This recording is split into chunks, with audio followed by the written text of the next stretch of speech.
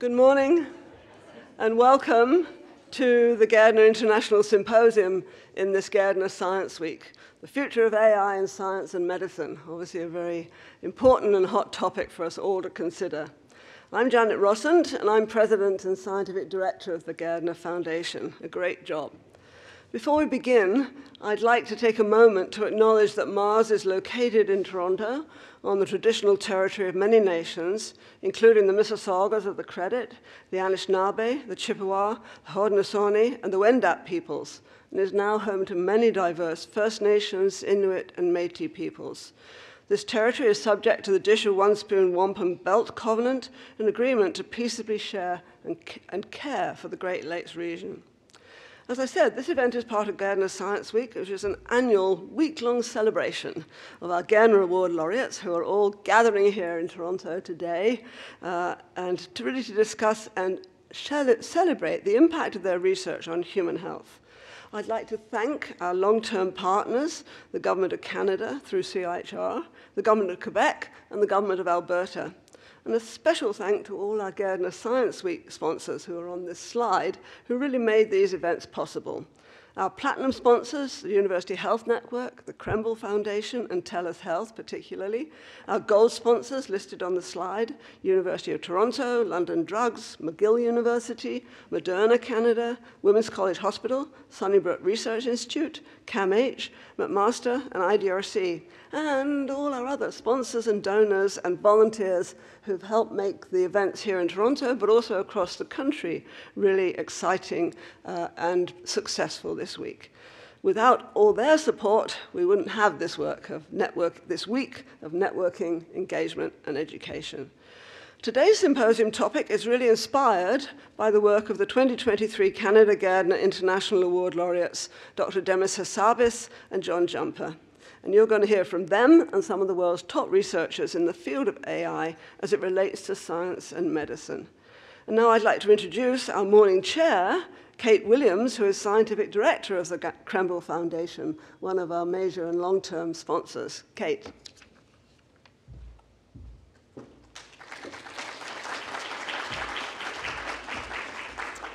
Thank you, Janet, and welcome and good morning, everyone. As Janet said, my name is Kate Williams. I'm the Scientific Director at the Krembil Foundation. We've had a long-standing partnership with the Gairdner Foundation, and we are thrilled to help support this year's International Symposium on the future of AI in science and medicine. I think we would be hard-pressed to find any industry that isn't exploring or using AI, and of course, science and medicine are no exception. And I think the attendance here today and online is testament to the excitement and curiosity and interest in this particular area of science and medicine. And I'm personally looking forward to a fascinating session. So we have 6 speakers here today. We'll have a short break about halfway through. After each talk, we will have about 5 minutes for questions. I encourage everyone to submit them via the Slido link, which will be up throughout the presentation, and we'll have an opportunity to go through those questions afterwards, time permitting. So without further delay, I'd like to introduce our first speaker, Dr. Cheryl Arrowsmith. Dr. Arrowsmith is a senior scientist at the Princess Margaret Cancer Centre, professor in the Department of Medical Biophysics at the University of Toronto, and the chief scientist of the SGC. Her research focuses on the structural and chemical biology of chromatin and epigenetic regulatory factors, especially as relates to cancer and drug discovery. In partnership with major pharmaceutical companies, she leads the SGC's International Open Science Program that is developing and distributing unencumbered chemical probes that support the discovery of new medicines. Please join me in welcoming Dr. Cheryl Arrowsmith to the stage for her talk entitled From AlphaFold to Computational Drug Design, Open Experimental Data to Enable AI in Drug Discovery.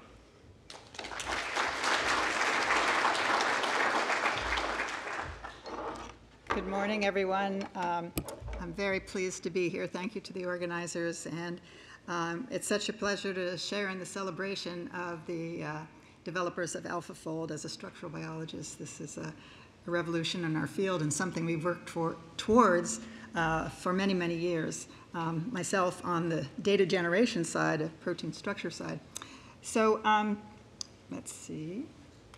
Today, I would like to build on this wonderful achievement and look a little bit in the past about some of the factors that we think helped set up AlphaFold for success, and also how we can learn from that and move forward in the future. So, as I said, AlphaFold was a real breakthrough in the field. It's democratized structural biology so that most scientists can use it now, instead of being limited to the experimentalists like ourselves. So we think that the next big challenge in the field, one of the next big challenges, probably as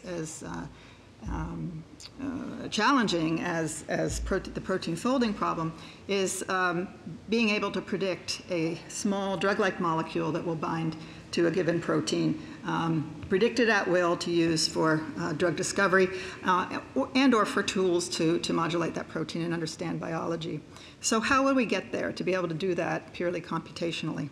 So I will talk about lessons learned from the structural biology community and AlphaFold success, a pilot project that we've undertaken to assess AI-assisted protein compound interaction screening methods, a community benchmarking program called CASH that is modeled after the program that was used to validate protein structure prediction. And then our efforts to enable AI methods with open data in AI-ready format to facilitate the community to use AI in the future. So what does success look like? In the case of AlphaFold, it was participation in this long-standing 28-year program called CASP, which every 2 years would have a competition to assess groups that would predict 3D protein structure from a set of 3D structures that were not yet released or revealed to the world. And what you see here is that the AlphaFold 2 in CASP competition number 14, this is a measure of success score, and you can see it's miles above the other competitors. And so for many years, the plot looked somewhat like this, where the best groups were a little bit better than the rest, and this was really a remarkable breakthrough. So we participated in that whole field in the sense that structural genomics groups were meant to, our goal was to do high throughput structural biology, not only to understand protein structures, but some of the structural genomics groups, particularly the one in the US, the Protein Structure Initiative by the NIH, was meant to populate the protein database with a variety of 3D protein structures that were each very novel, that didn't look like anything else that was already in there. So the SGC was among the largest contributors to the PDB of any one group, and the greatest single contributor to the CASP competitions for a number of years. But we then turned around a little over 10 years ago to using the proteins that we made in order to solve their structures. We had a large fridge, if you will, of our freezer of recombinant proteins and knew how to make them. And so we started using them in partnership with industry and academic partners to identify what we call chemical probes, or bioactive chemical tools to study the function of those proteins. And now going forward, what we want to do, we want to ramp up that process, try to make it more efficient using machine learning and AI methods, and use a data-driven approach to chemical probe and drug discovery. And we're doing this in partnership with industry, and all our data and output is open science, public domain, unencumbered for the world to use. So we would like to, we can't do it all ourselves, but we would like to catalyze the community. So what is a chemical probe, and why are we working on them? Our definition is a drug-like small molecule that selectively modulates the activity of a specific protein in cells, and sometimes even in model organisms. It's among the most, or arguably the most useful and impactful research tool that one can have.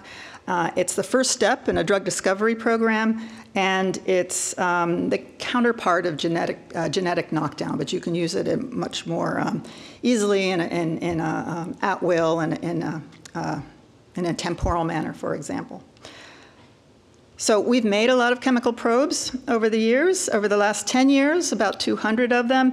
Even now, industry is starting to donate chemical probes from their internal drug discovery programs, and these are all available to the community. Hundreds of thousands, or tens of thousands have been distributed. Many publications, over 12,000, using these compounds by others in addition to us, and inspiring over 50 clinical trials from the understanding of the targets that was generated from those compounds. Nevertheless, if you look at this plot here, which plots human proteins ranked at 20,000 or so, ranked by the number of publications that on that gene or protein product, you can see the vast majority of publication in the last, over the last 20 years, in fact, since the human genome was sequenced, is still focused on a very small proportion of the human genome. Now we know the structures of most of these because of AlphaFold, which is wonderful, but nevertheless, not much research is focused on them. Unbiased genomics tells us, though, from genome-wide association studies and the OMIM database of the mammalian inherited disease-related proteins, that, that most of the proteome is associated with disease in some way. So we believe that if we had a pharmacological modulator to every human protein, that it would be absolutely transformational, and you could probe the function of these proteins. You could validate whether they are drug targets or not, and it would revolutionize the way we perform science and biology, we think. So in order to try to do that, we've launched an initiative called Target 2035, whose goal is to find a pharmacological modulator for most human proteins by the year 2035. Again, it would be transformational. It would vastly accelerate drug discovery, because that's the first step in drug discovery to a protein target. And it would fulfill the promise of precision medicine. However, currently, each chemical probe, we estimate, and our industry partners estimate, that it costs between $2 to $5 million to generate. Takes a couple years, and so this is just not feasible with current technologies and methods. It requires a massive advance in technology. Particularly, we think artificial intelligence, deep learning, machine learning can help with many aspects of this. And it's going to require global collaboration, data sharing in particular, and providing the data that can help train machine learning algorithms. So the challenges in this effort are enumerated in many venues, including commentaries and editorials. And I've underlined here the key aspects that we also recognize and are trying to address. For example, one needs independent verification of predictions made by computational methods. In the chemistry sphere, and particularly protein-ligand interaction, there's a paucity of good data sets out there for training of algorithms. And when something's predicted, it needs to be validated experimentally. There's different complementary expertise between industry and academia. Most of drug discovery has taken place in industry so far, and we need to work even more effectively together. So we started a pilot project almost 3 years ago, in the middle of a pandemic, to try to assess the value of different screening methods for what we call hit finding. So that's doing a either medium throughput screen or ultra high throughput screen, going from the left to the right over here, of methods where you take a recombinant protein and you test what drug-like small molecules interact with it, and so it's a variety of methods. I'm going to focus on the two here that use AI in some way: DNA encoded library screening, so-called DEL, using machine learning to analyze the output to identify compounds that are commercially available that one could purchase, because we can't test, billions of the compounds that are screened in the initial screen. And then a purely computational strategy that computational chemists and AI groups and companies can try to predict what's going to bind to a given protein. Okay? And we focused this pilot project on a protein family that's understudied, so large part of the dark proteome. These are protein-protein interaction domains that bring together large protein complexes like the one in the upper right. You can see these donut-shaped molecules. There's 3 of them in this complex, actually 4 of them in this complex, holding it together through protein-protein interactions and also a DNA-protein interaction here. We were amongst the first to show that this protein family was druggable.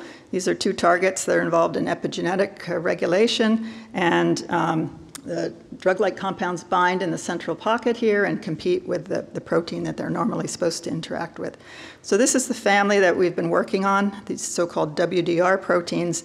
It's very large, several hundred proteins, very much associated with various diseases, particularly cancer. So the Dell machine learning pilot project that we carried out is shown here, annotated on the phylogenetic tree of the protein family. We cloned several hundred proteins. We purified many of them. We solved structures, experimental structures of 21 or so of them. They can all be predicted very accurately by AlphaFold at the fold level, but the details of the side chains that are in the central pocket here one needs experimental data to accurately dock small molecules to them. And then we did a DNA-encoded library screen on a subset of these. We took 16 WDR proteins. One of them is WDR5, I showed you on the previous screen, that we know is a druggable member of the family. And then we used 2 non-WDR proteins just to ensure we weren't biasing this collection too much. The DNA-encoded library screen was performed at XChem, which is a leader in this field. Machine learning was done by a company called Zebi AI that uses AI to analyze the Dell output with participation from scientists at Google. And they predicted on the order of 3,000 or so compounds that would bind to one of the 18 protein targets, which we purchased and then tested at the SGC using a number of biophysical assays, primarily surface plasmon resonance, but a number of other experimental methods. So this was actually quite a bit of work on our part. So what did we find? Out of 3,000 compounds, we identified a spread over all these targets. Each target had a subset of compounds predicted for it. About a third of the targets, we could identify at least one low micromolar, so the dissociation constant for the compound from the protein is in the low micromolar range, which is an okay starting point for a chemical probe program. There were 3 more that had very weak, probably not good enough to start with, but detectable. We solved the 3D structure of several of these experimentally. And so this was encouraging. We think, and we only had to assess about 3,000 compounds over 18 proteins, which is much, much smaller amount than the typical high-throughput screen, which costs over $1 million and takes a long time and a lot of protein and a lot of reagents. We also used purely computational methods. So a company called Atomwise did some computational predictions for us using their platform, their algorithm, and we identified again. Now these are even weaker than the experimental predicted compounds, but they're measurable. And a local company called Cyclica, now part of Recursion, also had 1 success out of 3. And even though it's pretty weak, 70 micromolar, we could co-crystallize it and show its binding in the desired pocket. So these are weak but drug-like more potent than fragments, which is a common screening methodology used in some quarters. And the compounds are progressible. The medicinal chemists say they look okay to try to convert further into a drug. And they're the first in class. They're novel compounds for each protein. So this encouraged us to, I was actually quite surprised because the computational methods in the past on the proteins I worked on had really not worked. And so the field had seemed to have made some progress. But how do you know? As I mentioned in the beginning, how do you know when you're successful? So we thought we needed a competition, a benchmarking competition similar to the CASP project that I mentioned in the first slide, where there's regular competitions for revealing which group has made the best predictions. And so my colleague, Matthew Shapira, in collaboration with Aled Edwards and also John Molt, who ran the CASP competitions for protein folding, have established this regular competition called CASH for critical assessment of computational hit-finding experiments, because they all have to be, this is a prospective competition where all the predictions have to be confirmed experimentally. So the first competition is almost over with. The data is all over with. The results are being analyzed, and they're going to be released in December. The target was a WDR domain from the LRRK2 protein, which is a Parkinson's disease target. And the Michael J. Fox Foundation funded this competition. 35 groups applied to participate, but there's a selection process, and 23 were selected. It was viewed that their approach was reasonable. The first round involved 2,000 predicted compounds. Each group gets to predict or suggest 100 compounds. We tested all of them for binding to the LRRK2 using surface plasmon resonance assays. 73 compounds showed weak binding. This information was provided back to the groups that had a successful prediction, and they were given the opportunity to try to improve that the strength and the drug-like nature of those compounds in a second round, because a lot of the first round was so weak, it could have been just chance, perhaps. If there's progress in the second round, then it suggests that the algorithm is really working and progress is being made. 4 of the 5 top-performing methods did use artificial intelligence in their algorithm. And as I said, the data will be released soon. So there's 4 of these challenges running right now. And they're going to generate a lot of data because we have to, all the predictions we have to confirm experimentally. And most of the compounds do not bind, right? So there's a lot of negative data and some positive data. In addition, and these are systematic, self-consistent data sets that can be compared across consistently amongst one another. We're also ramping up our DEL screening platform in collaboration with XChem and HitGen, 2 companies that are working with us on that, and an affinity selection mass spectrometry platform that will also create a lot of experimental data, both positive and negative, of compounds that bind to proteins. And we're hoping that this will provide some of the open, accessible data that the AI community needs to develop their algorithms. So where do we put this data? How do we make it available to everyone? Benjamin Head-Keynes from Princess Margaret University Health Network and University of Toronto this is his space of data science, data, how do you access and store and disseminate good quality data. So he's helping us put together a database called AirCheck, Artificial Intelligence Ready Chemical Knowledge Base. So it's going to have terabytes of data in it, hosted on cloud servers, available with no restriction. We want to have a low barrier to access, and the data will be formatted specifically for data scientists to develop their algorithms. And we encourage them at the same time to make their machine learning models public so that the whole community can learn over time.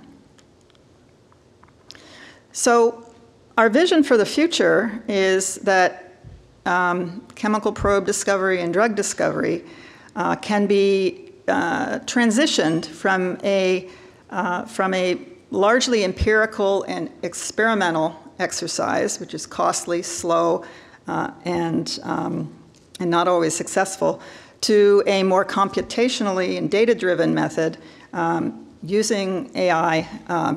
We think that AI is the method that's really going to help transform this. And so the typical pipeline for drug discovery goes like this. You identify your targets. You identify a small molecule that binds to your protein of interest to start with. And we think that this is a key area, and the area we're focusing on that can really advance this to a faster, less expensive, and more robust method.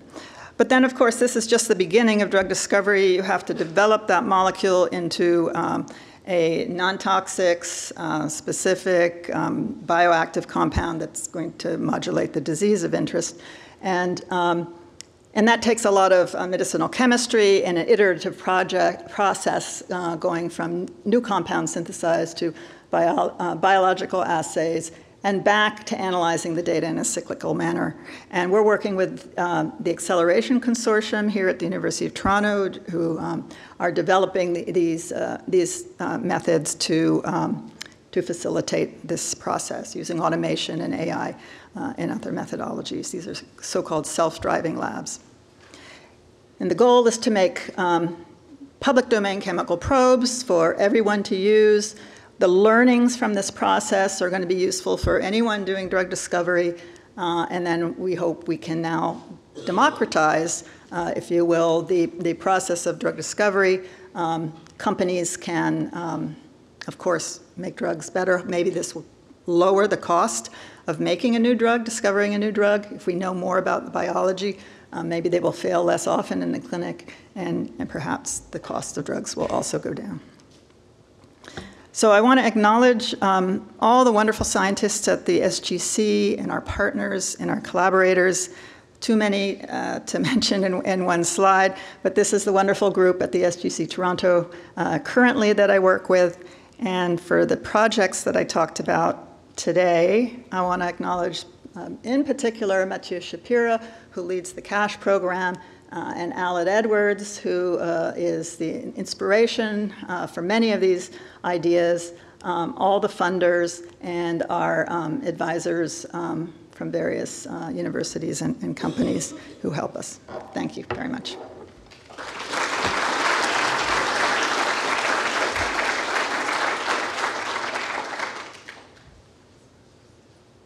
Happy to answer a question or two.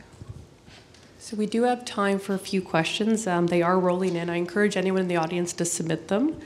We have 5 or 6 minutes here. Just to get this started, so how do you prioritize protein targets in Target 2035? It's a mixture of the individual interest of the scientists participating in it. Target 2035 is a global effort. Anybody who has a target of interest, we hope would, sort of join the effort and partner with us to maybe we help do an assay, et cetera. So the target choice will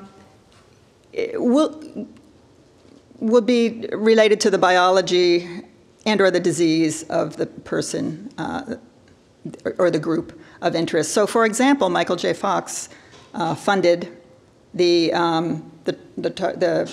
first CASH competition because that target was a very important Parkinson's disease target.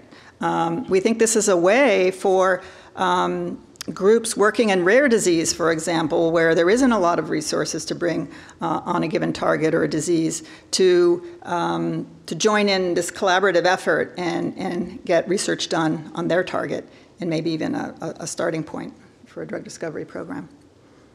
So it varies, is the answer. I guess on a similar line of questioning, how are the CASH challenges determined? We have a advisory group that's made up of people from the pharmaceutical industry and also academics working in the field. And there's a team that evaluates the results in the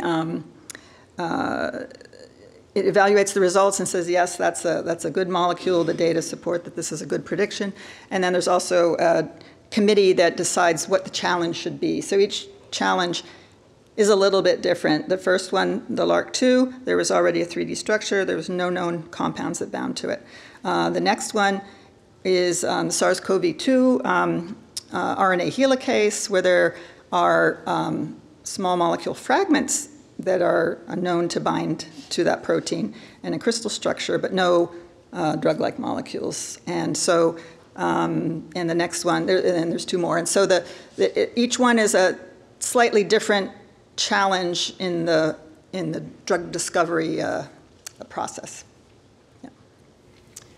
Can you elaborate on how you engage pharmaceutical companies and incentivize open science at the same time? Right, right. So we're a pre-competitive consortium. So we work in areas where the problem is too large for any one organization to solve the problem themselves. So in the beginning, in structural biology, the human genome had been sequenced, and all the pharma companies were thinking, the structural biologists were thinking, oh my gosh, we have to solve all these new drug targets. So the concept, that's how the SGC was founded: pool resources together and solve all these new structures and make them public. Then when we started doing chemical probes, similarly work in areas of, here's an interesting target. Maybe it's not mission critical to our company, but we're interested in it. Let's work with the SGC and make a chemical probe and see if it really is a good drug target by using the chemical probe to test it in disease models. We have a couple more minutes, so I'll keep going as long as the questions come in. This one is a bit more specific. WDR is a very large family. How do you deal with target specificity at the R&D commercialization levels? Which ones to select, which ones to invest? The WDR is a very large family, 350 or so proteins. They all look the same, like a donut, at the fold level, but the middle of the donut, which is the canonical binding site, is not conserved. Every one of them is different. So it's not like a kinase where you have a similar binding site that causes trouble for selectivity. So it appears to, each WDR is a new problem in and of itself. The negative results are also very important. Are those failings available for learning? Yes, they will be. In AirCheck, they will be, yeah. Okay. I've still got a bit of time. So you mentioned that probes take 1 to 3 years and 2 to 5 million to develop.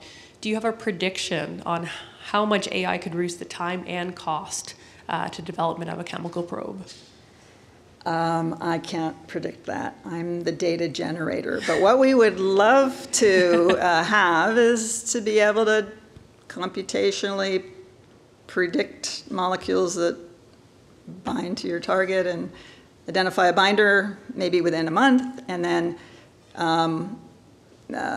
computationally or AI guide medicinal chemistry that could then improve that compound, make it cell permeable, get into cells and modulate the target, maybe within several months. But that's very aspirational. So a challenge to the AI folks in the audience. One more. How do you take into account the rapid transitional states of small molecules and how their interactions impact protein structure? That is a very important aspect of how proteins function. And crystal structures and even AlphaFold structures are snapshots or averages of a protein conformation. So that the data that I talked about that we're generating is on, equilibrium conditions of the protein. So it's exploring all its different states in the conditions under which we're capturing small molecules to bind to. So those are kind of two separate things. Then to understand how the small molecule binds to the protein, we often need experimental 3D structure determination because there's many cases where the compound or the drug binds and induces a change in the protein conformation that's not apparent before the compound bound. Yeah. Great, thank you so much. Right, thank you, everyone.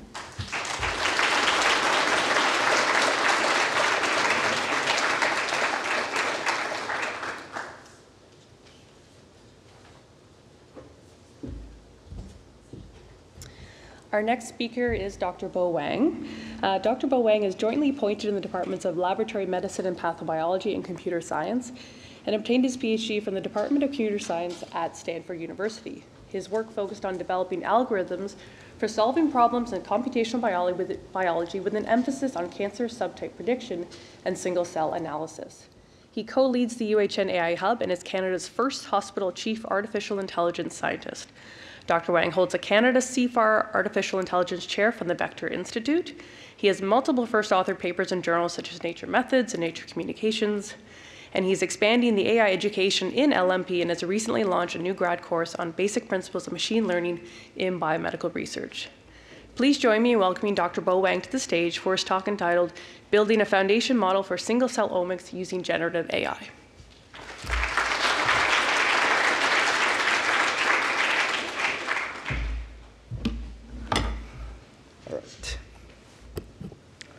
Hello everyone, very honored to be here. Today I will talk about how to build a foundation model for single-cell genomics.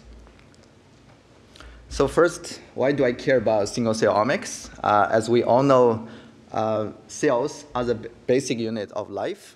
However, cells can be very heterogeneous. They can come from different cell types. For example, we have T cell, B cell. They may have different cell functions. They may come from healthy tissues or even diseased tissues. So there are multiple levels of heterogeneity within cells. And because of that, single-cell sequencing technology has emerged to be one of the most important sequencing technology for the past 5 to 10 years to understand the heterogeneity of cells. And why do I care about foundation models? First of all, what are foundation models? This is a term you probably hear a lot, particularly post-ChatGPT era. You probably heard a lot of such terms through social media. However, on the academic setting, this term was first coined in a seminal paper co-authored by many Stanford researchers. I show the paper on the slide. You can see there's probably 100 authors.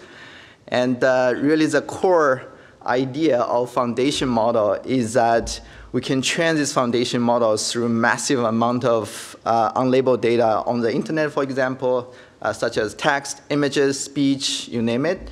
And then once the foundation model is well trained, we can adapt this foundation model to many downstream tasks with few-shot or even zero-shot learning. So this paper has about 300 pages long, so too long, don't read. I summarize the key features to build a good foundation models as A, B, C, D. So here, A, algorithms. Most of foundation models are based on transformer-based deep learning architect, which I will briefly talk about later on. B, business. The idea of foundation model, as I mentioned before, is one foundation model can enable multiple tasks by transfer learning. And C, computing. Most of foundation model needs specialized hardware such as GPU or even TPUs. And D, data. And most of foundation model do require massive amount of data during pre-training. And this prompted me to think about the following question. Since I'm a researcher in single-cell genomics, this is my PhD thesis when I was in Stanford. So I asked myself question, can we build a foundation model for single-cell data?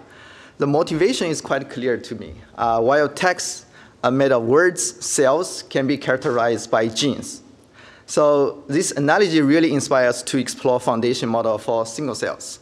Although I'm not claiming that biology and languages share the same mechanism, but because there's enough technical similarities, this motivated us to explore these directions. But back then, we thought maybe this is a crazy idea, so let's see whether we have all the key features A, B, C, D, as I outlined before.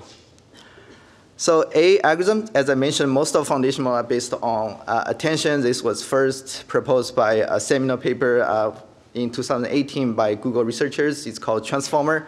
Basically, you have, very briefly, you have encoder, decoder. Encoder takes the input data and project into a latent space, and the decoder takes the latent space and trying to reconstruct another form of output. So if you stack enough encoders, you have BERT type of model, which again invented by Google. And also we have similar models in single-cell genomics, such as SC-BERT, SC-Former, GeneFormer, which is recently published in Nature. On another angle, if you stack enough decoders, you will have GPT type of model, such as ChatGPT by OpenAI. And really inspired by GPT type of model, we have our own SCGPT, which this is the main topic of this talk. Okay, business, we have lots of applications, tasks in single-cell omics. For our work, we validate on 6 different tasks, such as cell type clustering, batch correction, multi-omic integration, cell type annotation, gene regulatory network, and perturbation prediction. So there's no shortage of variety of applications of business in single-cell omic. C, community, not much to say, but we do realize that many AI models need lots of GPUs. Thanks to, shout out to Vector Institute and Community Canada. They do help us a lot with GPU access. Okay, D, data. Everyone says data is the new oil for AI. And thanks to Human Cell Atlas, which is an international initiative founded by CZI, and we have access to lots of single-cell data, well curated. And specifically in this paper, we took 33 million healthy cells from cell-by-gene census from CZI. And these 33 million cells cover mostly 8 major tissues, such as heart, blood, brain, lung, and kidney, and etc. And this covers a huge variety by covering almost 500 different studies and data sets. So thanks to this initiative, we start to have lots of data to start to really think about the foundation model for single cells. So looks like we have all the key elements. That's when we start to really think about, can we build SCGPT? So briefly, SCGPT consists of 2 steps.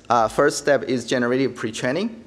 And the second step is fine-tuning towards many downstream tasks. And I will walk you through these 2 steps one by one. So let's look at the first step, generative pre-training in SCGPT.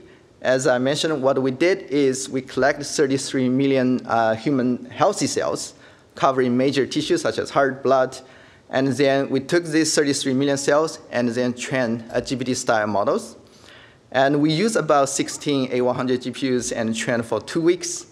And then we have the model. We wasn't sure whether the model is well trained, so what we did is we randomly subsampled 30,000 human cells, and then draw a UMAP, which I shown here. Oh, sorry.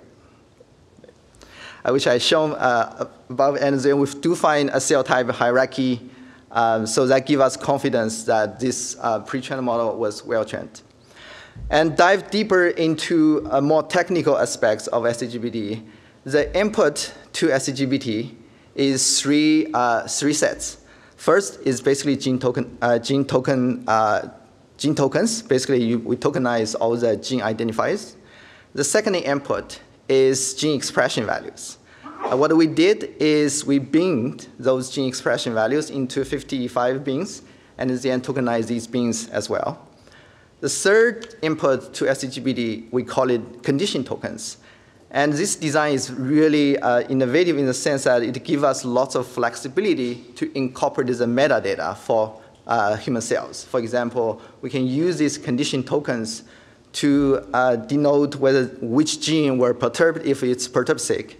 And we can use these condition tokens to indicate which batch it comes from, which gene sequencing technology it comes from. So this design of condition tokens really give us lots of flexibility to incorporate prior knowledges. And once we have the inputs to SCGPT, The algorithm is nothing novel, really. It's a stack of transformer blocks. As I mentioned, this is a major type of algorithm we use to train foundation models. And the key innovative in SCGBT is the design of the kind of generative pre-training. So as we know, in GPT type of models, we train the model in an autoregressive manner because the language has orders, which makes sense. However, when it comes to single-cell omics, the order of genes does not matter that much. So how do we train it in an autoregressive way? Is that we use the cell embedding, basically the CLS token in SCGBT as a cell embedding, and then we calculate the attention of every gene to this particular cell, basically indicating the importance of genes that is specific to this particular cell. And once we have this order of importance, we basically have a set of orders of genes, and then we chunk these set of genes into different chunks, and then we treat them as ordered chunks of genes, and then we train them in an autoregressive way. Basically, we mask some future chunks of genes. We're trying to predict these masked genes using the previous predict genes. Certainly, there's lots of nuance in terms of how to select hyperparameter, how to select these chunks of genes, which I won't talk about due to time limit. With this design of causal masking in SCGBT, we have a way to train SCGBT in an autoregressive way. So now we have a well-trained foundation model, SCGBT. Now we want to talk about the second step, which is fine-tuning.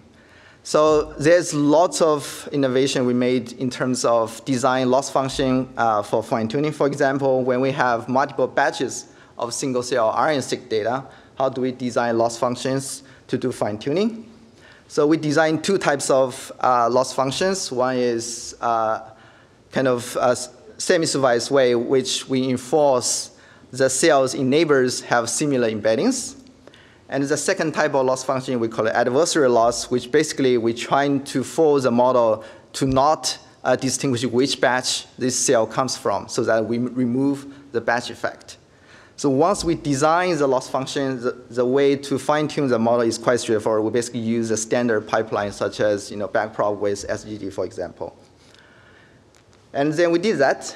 And in order to test the efficacy of SCGBT, we collected multiple human blood cells, PBMC 10K, which is one of the popular blood single-cell data from 10X. And then we compare how good it preserves the cell types and how good it removes the batch effect. We reported the average bio, which is the average value of MI, ARI, and ASW, which is metrics to see how well you preserve the cell heterogeneity. And you will find that SCGBT, through a bit of fine-tuning, can well preserve the cell type heterogeneity while removing the batch effect. And it outperformed many specialist approaches, such as SERAT-V3, SCVI, and Harmony. These are specialized design machine learning algorithms specifically for batch integration. We then move ahead to do multi-omic integration, where we not only have RNA-seq, we also have other type of omics, such as ATAC-seq. And we tested on PBMC human cells, and we find that similarly we outperform specialist approaches such as SERAT-V4 and SC-GLUE.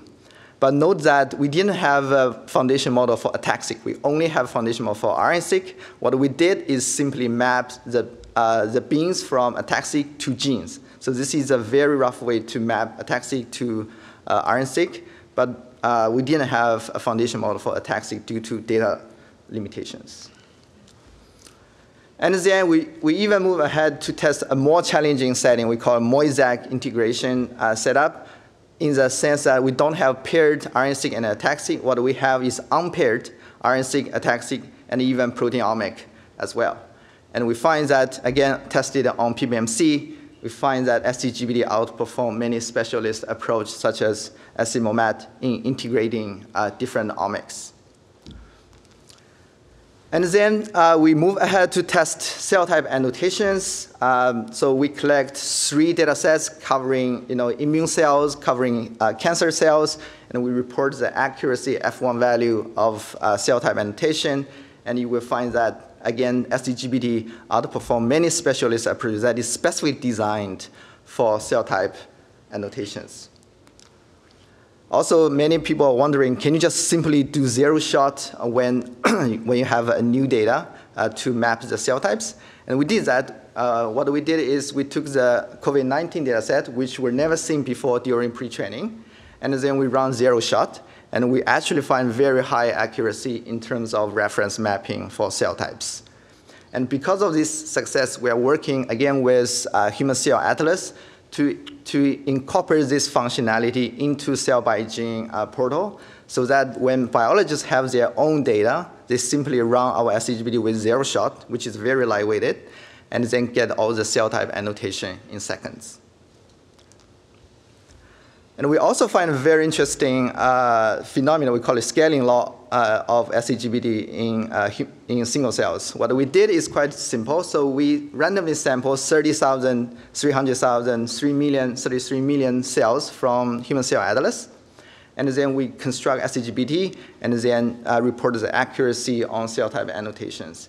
And we find 2 phenomena. One is, which is not very surprising, the more cells you pre-train on, the better accuracy it is. Another interesting observation is that once you surpass 3 million cells, the performance gain starts to diminish. So this gives us lots of insights about how many cells you need, what type of cells you need during pre-training. And we also test on perturbation response, again, by reporting the accuracy on a few common databases. And we find that SDGBT, again, outperforms many specialist approaches, such as GEARS, in gene perturbation predictions. A very good byproduct of SDGBT is that not only we have embeddings of cells, we also have embedding of genes. So gene embeddings really serve as a good vector to understand some of the biology and interpret SDGBT. And what we did is we perform differential pathway analysis in comparison to traditional pathway analysis, such as co-expression network. And we find that through gene embeddings output by SDGBT, we can actually find a lot more relevant differential pathways in comparison to just simple co-expression network. We also did a very interesting experiment that we built SDGBT per organ. For example, as I mentioned, for Cell Atlas, we have 8 major organs. Some organ has more cells, some have less. And then we want to test which foundation model is better. Is that the organ-specific foundation model better, or the human healthy cell, the general foundation model better? We tested on COVID-19 because we want to test our domain generalization. And we find very interesting phenomena is that if you take the foundation model trained on blood and the lungs, the accuracy on COVID-19 data usually is higher than the one trained on irrelevant organs such as, for example, brain or pancreas. However, the overall human health cell foundation model also serves as a very good default model to start with. And realizing, as I mentioned, not every wet lab, not every biologist have access to GPUs. So in order to enable access of SDGBT to everyone, we built SDGBT Hub in collaboration with Amazon, particularly the cloud providers, AWS. And we built this SDGBT Hub. I hope I can play the video. Yes. So because of this portal, basically biologists now can simply log in this portal and upload their data, and then they choose which foundation model to start with, either lung or kidney, and then you set a few hyperparameters, and then you submit your job, and then you go out for a coffee, and then once you finish coffee, you come back. The results is sent to your emails, and then you can download the results to visualize, for example, to analyze your biological data. And although we only published this SDGBT Hub for about 2 months, we already have thousands of wet labs sign up to use this SDGBT. All right, I think we're running out of time. So talk about lots of advantages of SCGB. Also want to acknowledge some of the limitations of SCGB. The first limitation I see is that SCGB is mostly limited to RNA-seq due to data limitations. Although we did multi-army integration of ATAC-seq, but we actually don't have any foundation model for ATAC-seq. But however, we are working with Human Cell Atlas to start to accumulate and collect lots of ATAC-seq data, so hopefully we can build another foundation model for ATAC-seq. And also, again, we don't think SCGB is causal. It's still guided by associations, particularly all the analysis we did for gene regulatory network. And also, pre-training is very compute intensive. However, the good news is the fine-tuning is very lightweighted. And also, the way we hope we can move forward with foundation model in single-cell genome community is that we can move from hypothesis-driven approach to data-driven approach, but this data-driven approach can also incorporate some of the expertise priors. This is what we hope SCGB is leading. And also, many current practice in single-cell start with very small single-lab validations with large data consortiums such as Human Cell Atlas and SCGBD. We hope we can move to large-scale data and multi-center validations for any biological findings you have. And also, currently, for many single-cell pipeline, it is stepwise.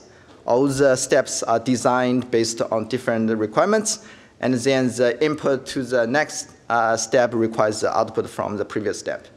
What we hope SCGB can bring the change to is a general use framework, and carefully designed end-to-end, even optimized with specialized hardware such as GPUs. In order to achieve those goals, we do think collaboration is key. We need collaboration between computer scientists like myself and with many biologists to really work together to find the novel biology or hypothesis. All right, with that, I want to thank all the key contributors, my students, Haotian and Chloe, and also Connor and Gary for help with SCGBD Hub.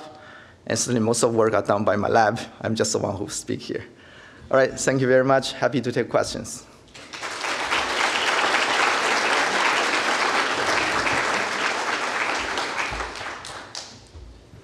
Okay, I encourage everyone to submit your questions. We do have a few already.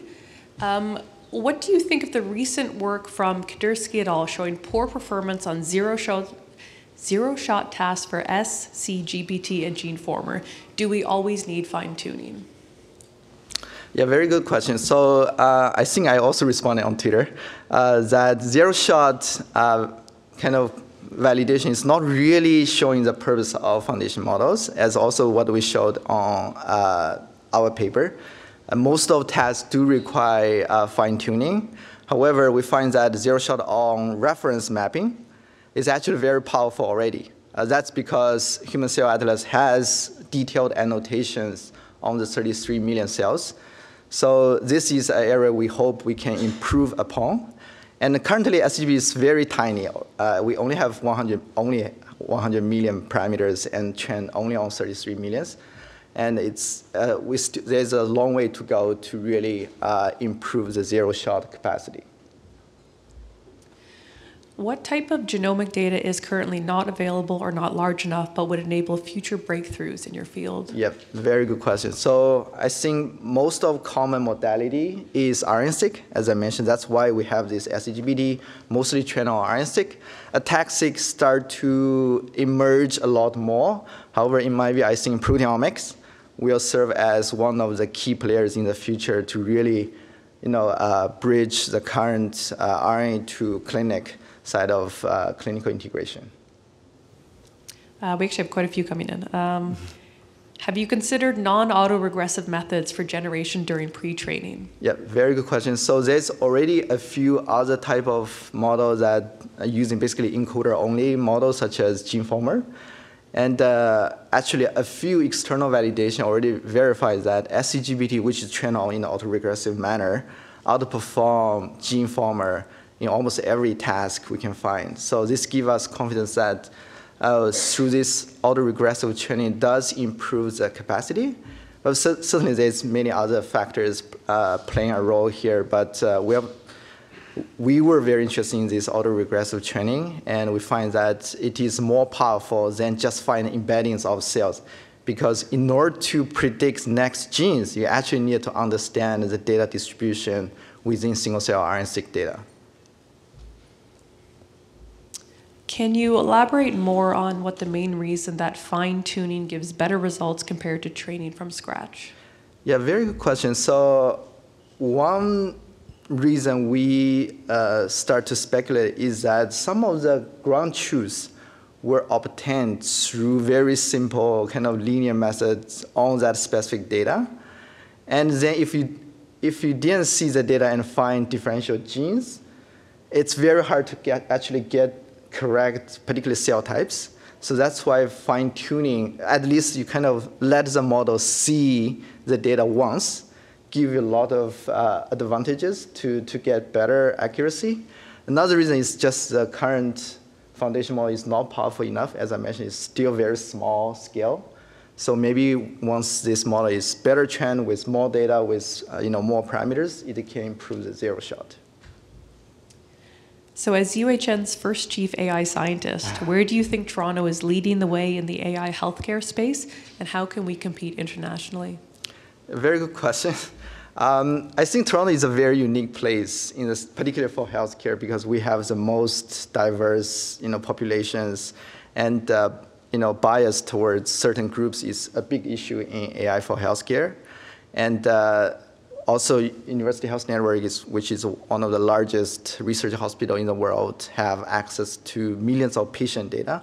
So this gives us lots of resources to really train an unbiased AI model for healthcare. And also we have the kind of fast track to actually validate some of the models and also implement the model into clinic and see how it performs with respect to different settings. So this really gives us an advantage in terms of AI development and AI deployment. Can you elaborate on why fine-tuned GPT outperforms traditional pathway analysis methods? More pathways identified does not necessarily mean more accuracy. That's a great question. So we actually did a very fine-grained comparison of what type of pathway did SCGP find, what type of pathway did co-expression network find. And as you can, as I shown in the slides, the difference mainly lies in that SCGP find a lot of immune-related pathways. These are important because that data set was immune cells. And co-expression often find many housekeeping genes or pathways, which are not super exciting for biological discoveries. Because co-expression is very noisy when you have, 30, for example, 20,000 genes. We have a couple more minutes, so they're still coming in, which is great. Thank you, everyone. What kind of applications in health do you foresee for SCGPT? So far, we mostly focus on biological discovery. We haven't really seen a great pathway to clinical integration of SCGPT yet. That's because we don't have much patient-level single-cell data. Because again, single-cell data is very costly. It costs a few $1,000s just to get a sample sequenced. So hopefully, as sequencing cost decreases, I think the trend is very clear. We're going to see more and more patient-level single-cell data. That's when I see great opportunity for like a foundation model, like a GeneForm or SCGPT, can play a role in clinical applications. 3 million cells seems to be enough for cell type labeling. For rare cell types, would you recommend to stratify downsampling, or what's their minimum number of cells? Yeah, amazing question. So unfortunately, I don't have a great answer about what's the kind of minimum required number of cells. What we find is that for major organs, 3 million is a great threshold. For rare cell types, it's always very hard because it's very rare, and some of the cell type annotation is not very accurate. We are working with Cell Atlas to find what a great threshold for defining rare cell types. Unfortunately, there's no consensus within this community yet. And also, it varies depending on which field you are studying. Like there's always like a joke saying if you put 5 immune cell researchers together, they always fight, because there's no consensus about the definition of cell types. So hopefully with more accumulated studies from the field and with consortiums such as Human Cell Atlas, people start to build guidelines, principles to define these different cell types. I've got time for one more. Yeah. Oh my gosh, there are so many for you. Okay. If you were to pinpoint a single challenge and a corresponding strategy for fine-tuning a pre-trained model, what would they be? Very good question. So I think almost always I would suggest to do fine-tuning at this stage. And then you have to design specific loss functions for your own tasks. We provide a few examples in that paper. Different tasks do require different loss function design to really reflect what you need. Basically, you need to ask the question, what outcome you want from SCGPT for this particular task. And once you have a clear answer to that question, you can design your loss function. The rest of fine-tuning is quite straightforward. For zero shot, again, pre-training, it's not very powerful yet due to data limit. That's all the time we have. Yeah. Thank you so much. Thank you. And sorry we couldn't answer all the questions. Thank you, everyone.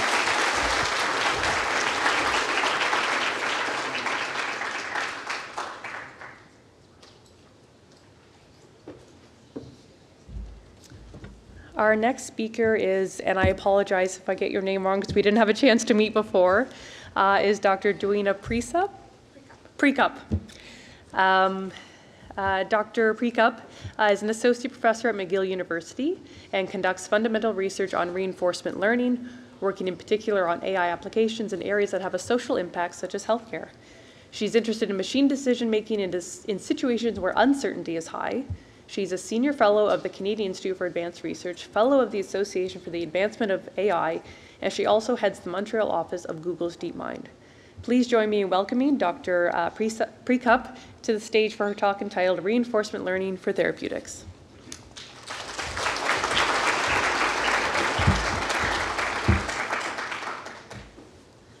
Thank you very much for the introduction. And I'm just going to play my slides. So I will talk today about reinforcement learning. This is a little bit of a different learning paradigm from self-supervised learning, which we've talked about before. I do split my time actually between McGill and Google DeepMind, but the work that I'm going to talk about today is carried out at McGill, and in particular was spearheaded by two of my PhD students, Shumana Basu and Emmanuel Benjo. Now, reinforcement learning is about learning from interaction with an environment, and it's about learning how to choose actions, right? And it's a paradigm that's been inspired actually from animal learning theory, where you can have an animal that interacts with its environment, takes actions, and receives a numerical reward signal that's sort of conveying how good those actions have been. And animals are very good at learning this kind of association between the numerical reward and their actions, even if this reward is delayed. And so we think about digital agents as learning in a similar paradigm where they receive observations from an environment, they can choose actions, and they receive numerical rewards. And part of the appeal of this, as Rich Sutton has said in a 1992 paper, is that it's really, in a sense, a whole AI problem in a microcosm. Now, the question that I'm going to try and address today is whether reinforcement learning can actually help therapeutics, right?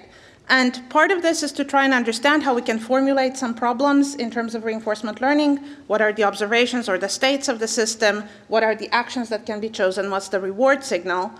We can think about where do we get the training from, right? Is there a simulator for our problem, or are there good data sets that we can leverage? And then I'm also going to talk a little bit about whether current reinforcement learning algorithms are actually adequate for this problem, and if not, sort of what's missing. And I'm going to do this by looking at two rather different case studies. And the first one that I'm going to talk about is reinforcement learning for precision drug dosing. This is work that we published at AAAI this year. And just to sort of situate the problem a little bit, one of the current paradoxes in drug development is that clinical trials provide evidence of efficacy and safety of medications by looking at populations. And at the same time, physicians actually treat individual patients. And these patients could be rather different from the population. And in fact, when you have a randomized control trial, you oftentimes select patients for this trial in a way that's not reflective of the population as a whole. So for example, participants that are in certain age ranges might be excluded. They might be excluded because they are pregnant or because they're taking certain medications and so on. So there's lots of exclusion criteria, which mean that in a lot of randomized control trials, we actually do not have a representative population sample. And we would like to have a way to take what's recommended from a trial and then actually try to adapt this in order to sort of avoid suboptimal dosing, right? So suboptimal dosing also often affects subpopulations. For example, women are more likely to receive doses that are too high because maybe they're not part of these clinical trials. So precision drug dosing is a problem that is individually tailoring the dose of a drug in order to get the greatest benefit and the least risk for each patient. And in this particular case study, we looked at whether we could use reinforcement learning for precision drug dosing. And so the idea is, can we actually adapt a treatment strategy to a particular individual by looking at the way that their body responds to the drug and trying to sort of adapt the dosing as well as the timing of the doses for that. Now, there's a challenge for people who know about reinforcement learning, which is that in reinforcement learning, we think of an agent that takes an action, and the effect of that action is immediate. Whereas when we are administering a drug, actually there's an effect that is delayed and prolonged. So there's some time until the effect sort of kicks in, and then it sort of peters out over time. And so in order to sort of take that into account, we need to modify the framework of reinforcement learning algorithms a little bit in order to account for this, which is sort of a feature of the problem at hand. And in order to do this, we actually looked at the pharmacology literature and some of the assumptions that are captured there. And there's a particular way that we capture action effects that's based on this literature. The details are not really important. What I want to show is a sort of an application of this in glucose control, okay? And why we chose glucose control, because this is a case where there's a sort of widely accepted simulator developed in Italy that many groups have been using over time. And so we can actually train a system 100% safe in simulation and kind of examine its effects, the effects of the algorithms, and run comparisons. The other reason for this is that glucose control, typically you have one variable that you mainly look at, which is insulin levels. And so it's kind of a simplified setup compared to many cases where we have lots of different variables that we need to take into account. So we're going to assume that we observe this blood glucose level. We have an action, which is to administer a discretized insulin dose. And we have a reward function. Now, the reward function is kind of interesting to look at. Don't look at the details, just look at the size of it, okay? Why is it so big? Well, because actually it's very tricky to figure out what's the right way to reward these systems. This has been a consistent finding in all of the applications that we've tried to do, that the reward function actually has to be sort of crafted with care, and again, sort of talking to the people in the field and trying to understand what they take into account, and then trying to somehow formalize that in the math. Now, what methods are we looking at? We're looking at simple threshold policies. So that means, just whenever the insulin is, whenever the glucose is above a certain level, we're just going to administer an insulin dose. This is sort of a heuristic.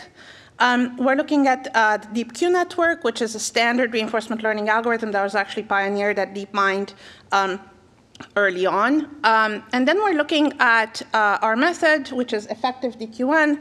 It's a way of incorporating as part of the system's observation its sort of estimate of the effects of the action. And these estimates are sort of geared based on the information that we're getting from this particular patient. And ADRQN is another way of incorporating history, but it doesn't necessarily think about the delayed effects of actions. It just sort of uses the usual reinforcement learning assumption that actions sort of have their effects being instantaneous. And so we can look at the results here. On the sort of the rightmost graph, you see performance. So high is good. And on the other graph, you see computational cost, right, of this method, and so low is good. And so what we can see here is that the method, sort of in terms of quantitative measurements, is obtaining very similar results to the other method that's looking at sort of the history of actions, but at a much lower computational cost, and the cost sort of stays low regardless of how far back we're looking at this history of actions. But the other thing that's really important in medical applications is actually to look qualitatively, okay? Like, what are these policies actually doing? Because we can measure rewards, right? But we also want to know, are there any particular really bad side effects, right? Are there any catastrophic events, and so on? And so this is a little bit of a more complicated graph. At the top, we have blood glucose levels. In the middle, we have sort of what the policy is doing when it's administering insulin. And then on the bottom of each of these sets of panels is the food intake of this particular person, a simulated person. And so one thing that we can see is that, first of all, there are, in all cases except for our method, there are some bad hypoglycemia events. So these are cases where the top graph goes below a sort of low threshold of glucose, and that's really bad because that basically means you've killed the patient. Okay? DQN, which is this sort of standard algorithm, learns very quickly to just administer a flat, low rate of insulin regardless of anything that's happening. Okay? And so that's not very adaptive, and also it means that we're basically giving too much. A little bit all the time, it sort of accumulates to too much. ADRQN, which is this algorithm that sort of existed in the literature before, treats around meal times and whenever the blood glucose spikes, but treats very aggressively. Okay? And that's partly because it doesn't take into account the fact that once you administer a dose, it is going to have an effect over some period of time. And so it just wants to give as much as possible right now because it thinks that effect is just going to diminish. Our algorithm gives sort of constant, sort of spaced out smaller doses over time. And so it does not end up with hypoglycemia events. It does have hyperglycemia events, which are not great either. Okay? And that is partly because the reward function still is not that great. And so that's something that still requires improvement. So just to conclude sort of this part of the talk, in our opinion, reinforcement learning can provide some effective learning of precision dosing policies, but the reward design is crucial, as well as incorporating specifics of the problem, in this case of drug dynamics. Also, the sample efficiency of reinforcement learning definitely needs to be improved. So in this case, we simulate patients. Therefore, we can give them really, really, really long lives. But actually, this is a problem, right? We really need to get better algorithms, as well as better simulators, right? This is a simulator that's accepted in the community. It's still quite simplified in its assumptions. And evaluating the results is also problematic right now. We're still evaluating in simulation. There's a big step that needs to be thought out about how do you then take that into the actual real world. So now I want to show you a very different case study where reinforcement learning is used not to tailor treatments and doses, but actually for the problem of drug discovery. So finding new molecules. And this was work that was spearheaded by Emmanuel Benjer while he was a PhD student in our lab. So here we're sort of focusing on small molecule drug discovery. This is where we want to find molecules that bind to particular protein targets. And this is basically just a huge search problem. There is a space of molecules. We need to sort of go through the space and find candidates that are promising. And one way to think about it is that we have sort of two things that we need to handle. One is how do we search efficiently? So which molecules do we actually generate to look at? The space is something like 10 to the 16 to the 10 to the 20. And most of the molecules here are bad, right? They either don't bind, they're toxic, they can't be manufactured, all kinds of problems. And so basically it's a needle in a haystack kind of problem. And reinforcement learning, in principle, it has been used in order to find strategies for this type of problem. This is why we were interested in this. The other aspect is how do we actually tell if a molecule is good or not to bind to a particular target. And so sort of traditionally this has been done by sending batches to a lab and then having that lab look at them. This is a very lengthy process. More recently, there are noisy physics simulators that can be used. It's still expensive, but we can sort of approximate some goodness scores, for example, a binding score. And so that's what we're mainly going to use in this work. So the way that we think about this is we're going to generate molecules. We have a cheap reward predictor that we train from data. We're going to then train a generator that kind of searches through the space of molecules. If we have a set of candidates that's looking promising, a slate, we are then going to really evaluate it, maybe by using a real lab, a chemistry lab, or maybe by using the sort of more expensive simulation. And then we're going to get that data back and incorporate its outcome into the reward predictor. And so the reward predictor is trained here. So how do we formulate drug discovery as a reinforcement learning problem? Well, we need to think about what are the states. The states are just configurations of molecules, and there's a standard way to represent this digitally. We think of the actions as things that we tack onto these molecules, or possibly that we can remove from these molecules. And then at some point, we end up with something that we think is interesting, and then we evaluate it. That gives us a reward. Okay.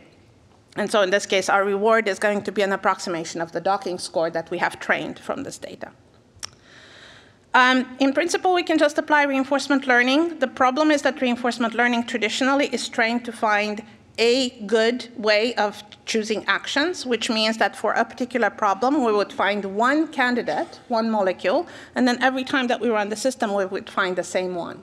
And so what part of the goal of this research project was to understand how we can sufficiently randomize and provide a diversity of candidates that are actually all potentially good.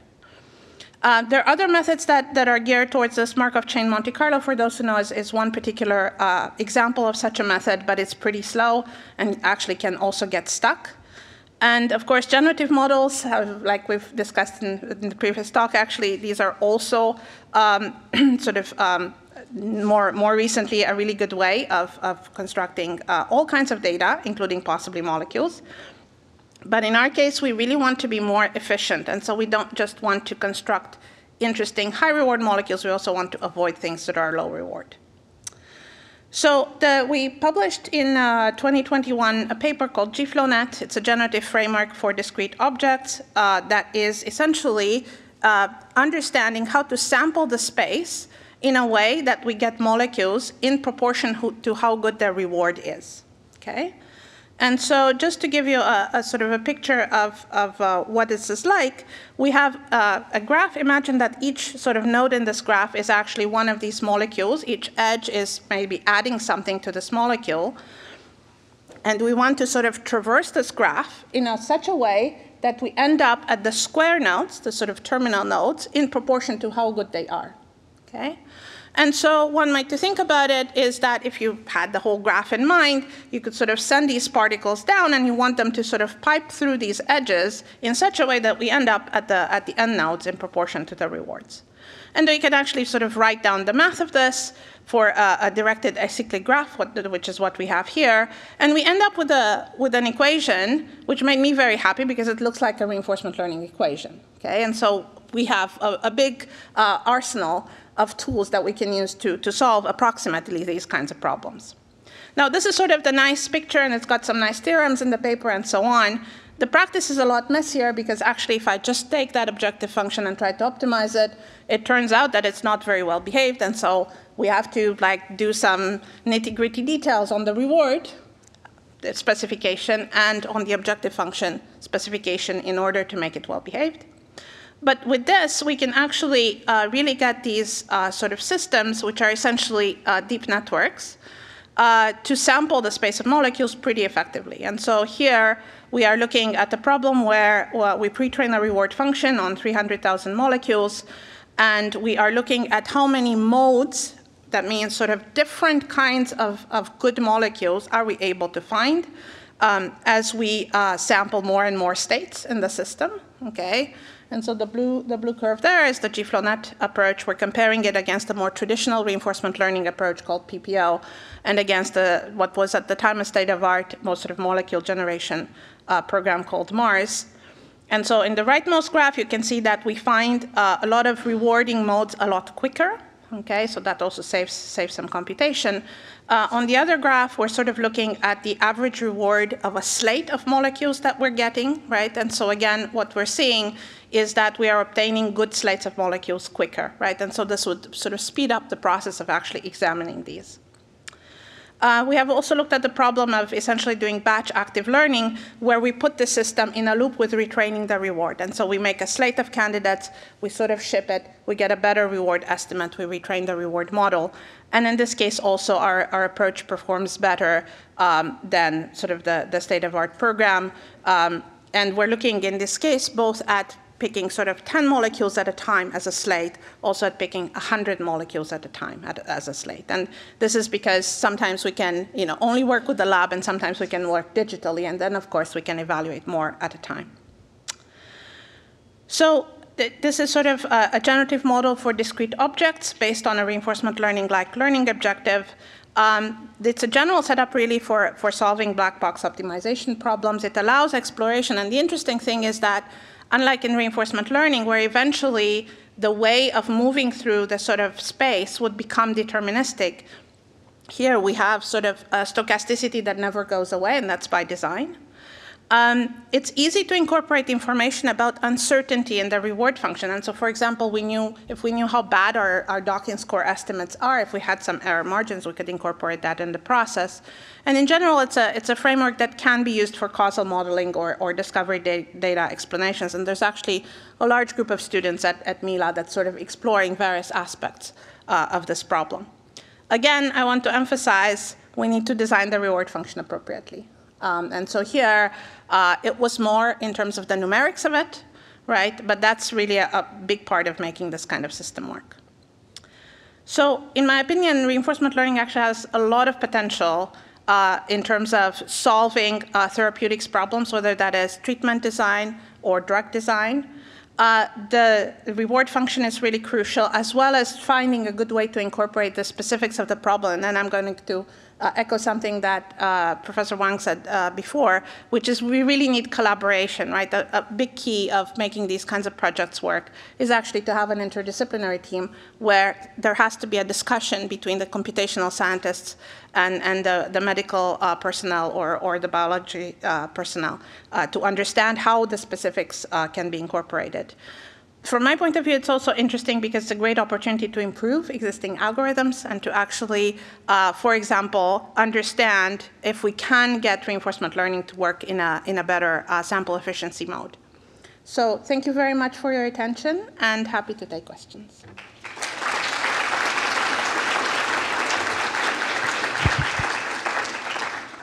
Thank you so much. So we just have one question come in. You've left people speechless, so I encourage everyone to submit your questions, or I can give the mic if anyone wants to do it in person. So could you use something like RLHF for optimal patient treatment? That's a really interesting question. So just reinforcement learning from human feedback is basically this kind of methodology which looks at two solutions and decides sort of, you have a patient decide which one is better, and then we incorporate that information into our reinforcement learning algorithm. A place where this could be really interesting actually is where we can have trade-offs, right? So if you have medications, they have side effects. Some patients would prefer more medication despite the side effects. Others really mind the side effects. And so that's a case where I can imagine something like this being taken into account in order to kind of provide something on a Pareto front that is adapted to the patient. It's, as far as I know, it's not really something that's actually been done, but perhaps also because this whole field of using reinforcement learning for medical treatment is quite new. A lot of the work that's being done has been more supervised learning, unsupervised learning, self-supervised, these kinds of methods that don't actually require action. What experimental approaches are you taking to validate the AI models you've built? That's a really great question. And again, as I mentioned, it's one of the challenges. So one way that we do it is right now we are confined to simulation. And so we sort of, one way to sort of approach the problem is to train on some simulations and test on others and have a wide enough space of these simulations that allows us to have diversity in that kind of process. Ideally, we would eventually test in the population, but that is very hard to do, right? And we need to really make sure that safety is respected. In the case of the molecule discovery problem, we are actually working with some collaborators in the chemistry department at McGill, as well as some people in the Faculty of Medicine. And so they are helping us validate some of the molecules. And eventually, again, I think that a lot of this is going to end up being an interdisciplinary effort of trying both to develop the tools better, as well as to understand how to validate at scale. Can reward function be learned from the existing data? Yes, whenever we have enough data that is reflective. And so this is exactly what we are doing, in fact, in this sort of molecule discovery case. In the diabetes case, we did not attempt to learn a reward function from the data because we went into it basically thinking, this is actually pretty straightforward, right? We're going to do the simplest thing that you do in reinforcement learning, which is, you reward how long the patient is living, right? And we quickly found out that this is just not something that is going to work out. And so then, Sumana, the student sort of leading the project, spent a lot of time actually trying to understand how to make this reward function reflective of various considerations, right? Including not just how, whether you've exceeded a bad threshold or not, but how close you are to it. In the end, I don't think that it was, in hindsight, look at the reward function, it's clear what it's doing, but it was a lengthy process, and in my experience, it has been sort of repeated every time that we've tried to do an actual application. And I'm not entirely sure that this can actually be automated with the amounts of data that we currently have. If we had more data, that would be great. What regulatory roadblocks must be overcome to allow personalized dosing? Is this limited to clinical trials, to post-trials after approval, or can it help both? I think in the long run, probably we will figure out better ways of doing things. Right now, it's still, the practice is still randomized controlled trials. A lot of this comes into play really when you have treatment that extends over a long period of time, so more situations like chronic diseases and so on. And so I know that there was a lot of interest at the FDA in finding sort of new ways of validating some of these sort of treatments. Obviously, there always has to be medical personnel in the loop. I think if there was a way, for example, to deploy some of these strategies in a limited context and get feedback from the patients or from the medical personnel about how well they are doing, this would really go a long way. But in terms of validation, p-values are very clear. This other kind of sort of statistics that are involved are a lot less clear. How do you view reinforcement learning as a domain for black box exploration and optimization? So I think reinforcement learning really has a lot of potential to improve, in fact, black box exploration and optimization. And that's kind of where this sort of GFlowNet technology is going. And that's partly because there is a lot of methodology that we have figured out in reinforcement learning that can be successfully used in this setting, and that's sort of what we're piggybacking on right now in sort of this like little GFlowNet student community that's been developing, is actually trying to bring some of the sort of standard ideas in reinforcement learning, experience replay, prioritization, hindsight learning, and so on, to this kind of methodology. So I think we're going to see more of that sort of coming into play. Do you think that RL can be used as part of the fine-tuning process for transformer-based generative models? It is actually used in that respect, certainly in the language generation, text generation community. That is, reinforcement learning from human feedback is sort of the standard way of doing fine-tuning.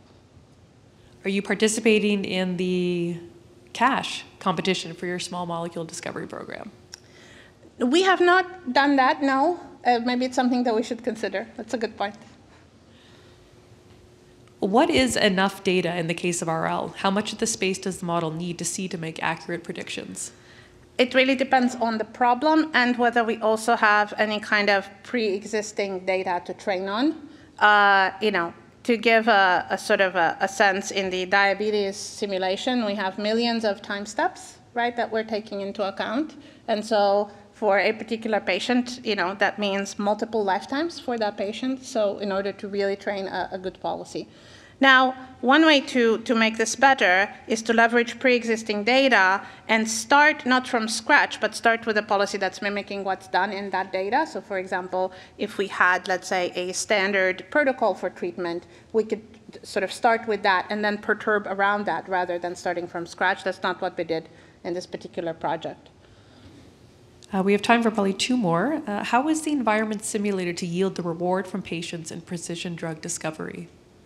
So what we do here in precision drug dosing is we run the simulator and we have our reward function on top. And so the reward function is looking at the state of the patient, basically at the blood glucose level and the history of that blood glucose level in order to evaluate the outcome. In general, we can take a simulator and interface it with a reward function that has access to the sort of the part of the simulator that would be visible to a physician treating that patient. One last question related to... Okay. One last question related to an earlier one. How receptive do you think decision-making bodies would be to simulation outcomes? For example, RCTs are considered gold standard for data outcomes and decision-making. So I really think that simulators are not enough, right? And so this is where I can see 2 paths, and I don't know where this is going to end up. One path I can imagine is having validated simulators, right? So that, if the simulator is considered good enough, one can then move into a clinical trial phase with that. Another path is basically to sort of look at problems again where maybe the stakes are not so high, right? And where there can be a blend of validation and simulation, and then also validation in real life. The fact of the matter is, reinforcement learning systems, you really understand what's happening with them when you actually sort of observe the outcomes of them acting in the real world. And so that's been one of the challenges, and one of the reasons, frankly, why I've only come to use reinforcement learning for medicine in the last couple of years, even though I've done sort of medical applications for maybe more than a decade. It's been more in the sort of traditional supervised setting. Thank you so much. Thank you for a great talk, and thank you again to our audience for fantastic questions.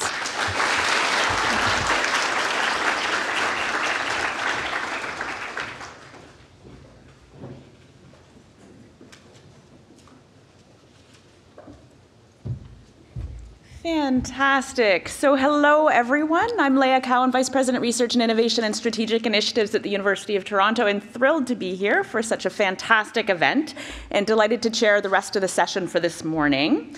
So it is my pleasure to introduce Dr. Artem Babyan, who is the winner of the 2023 Gairdner Early Career Investigator Competition. So every year, the Gairdner Foundation invites early career investigators from across Canada to submit an application to present their research as part of the Gairdner Science Week events. Dr. Babyan was chosen by Drs. Hassabis and Jumper. Dr. Babyan is an assistant professor in the Department of Molecular Genetics and the Donnelly Center at the University of Toronto.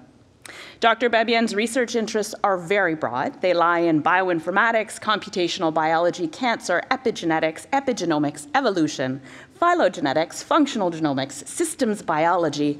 I'm about halfway through. Genome analysis, sequencing, global health, non-coding DNA and RNA, infectious disease, microbiology, microbiome, translation, post-transcriptional regulation, and viruses. Exciting. So buckle up. We are very excited for this talk, and please join me in welcoming Dr. Artem Babyan to the stage. Thank you.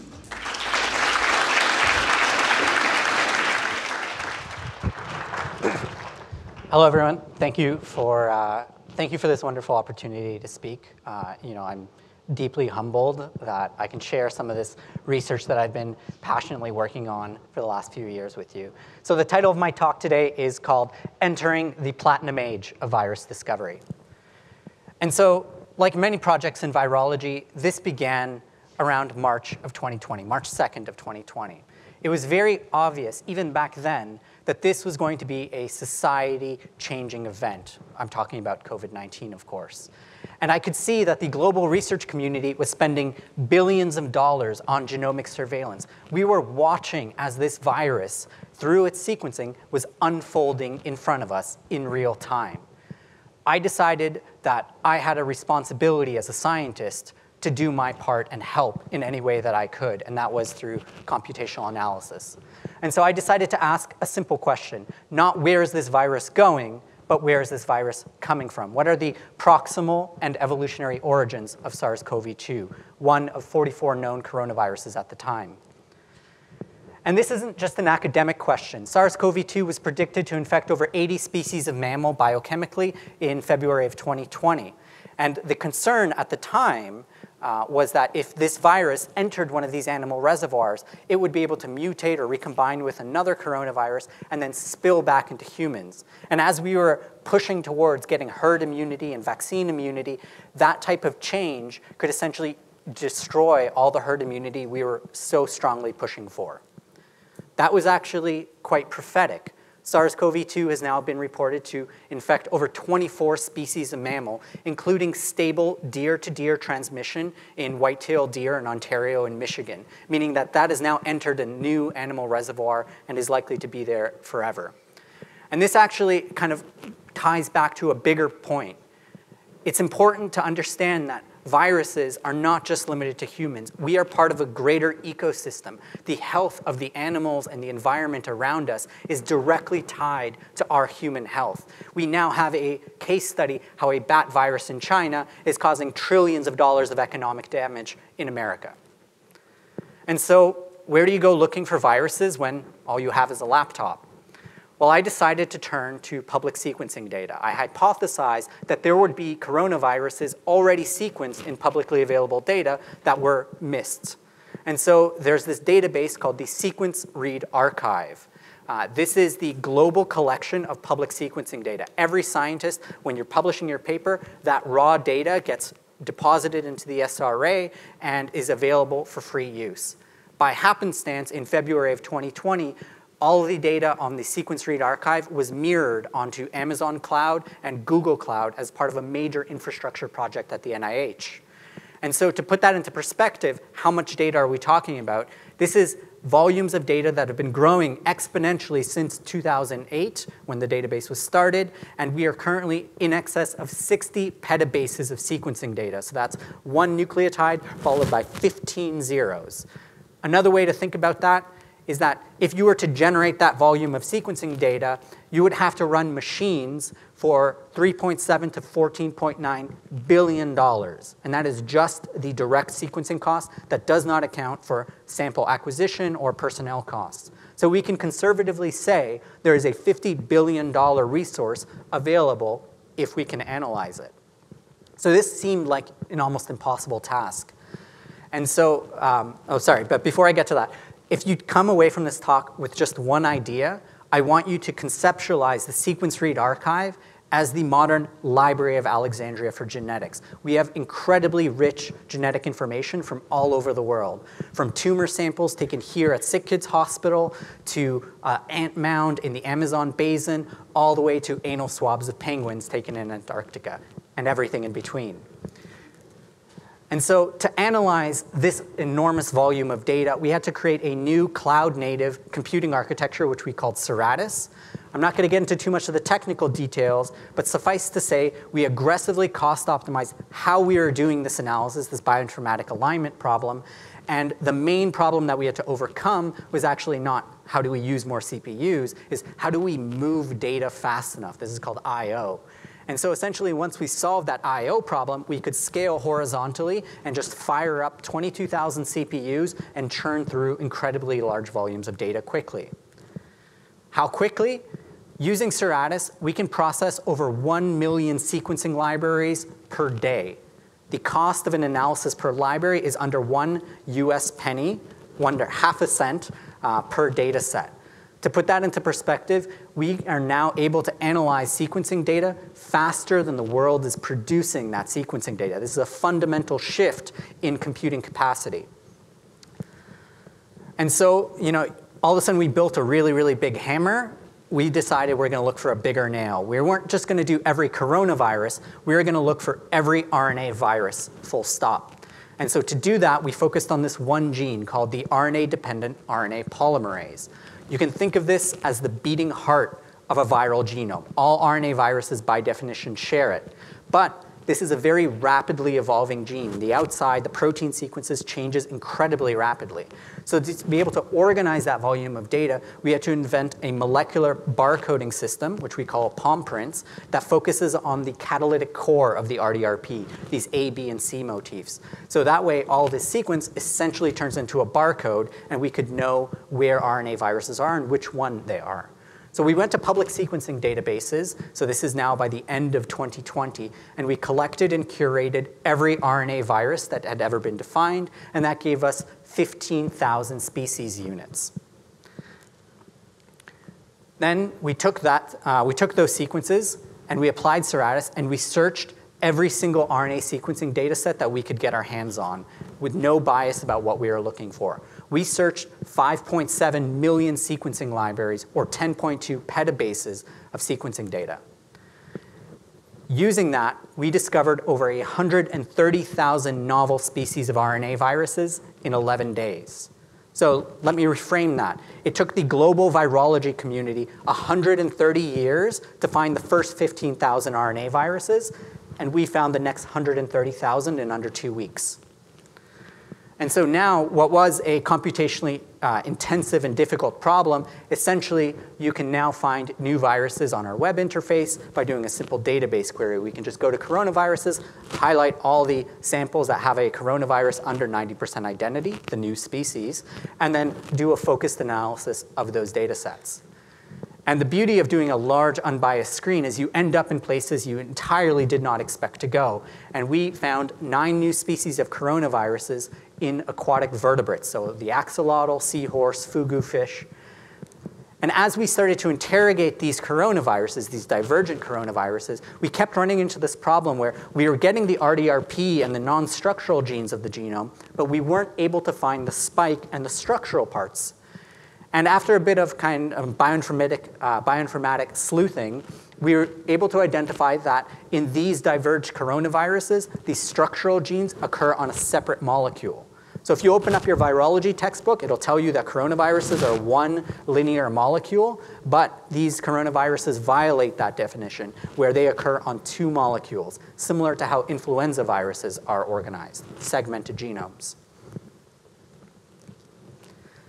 This actually now ties into a much broader story of where the field is moving. The World Health Organization recently put out a white paper defining how global genomic surveillance is going to be an important public health measure all over the world, especially in resource-limited settings.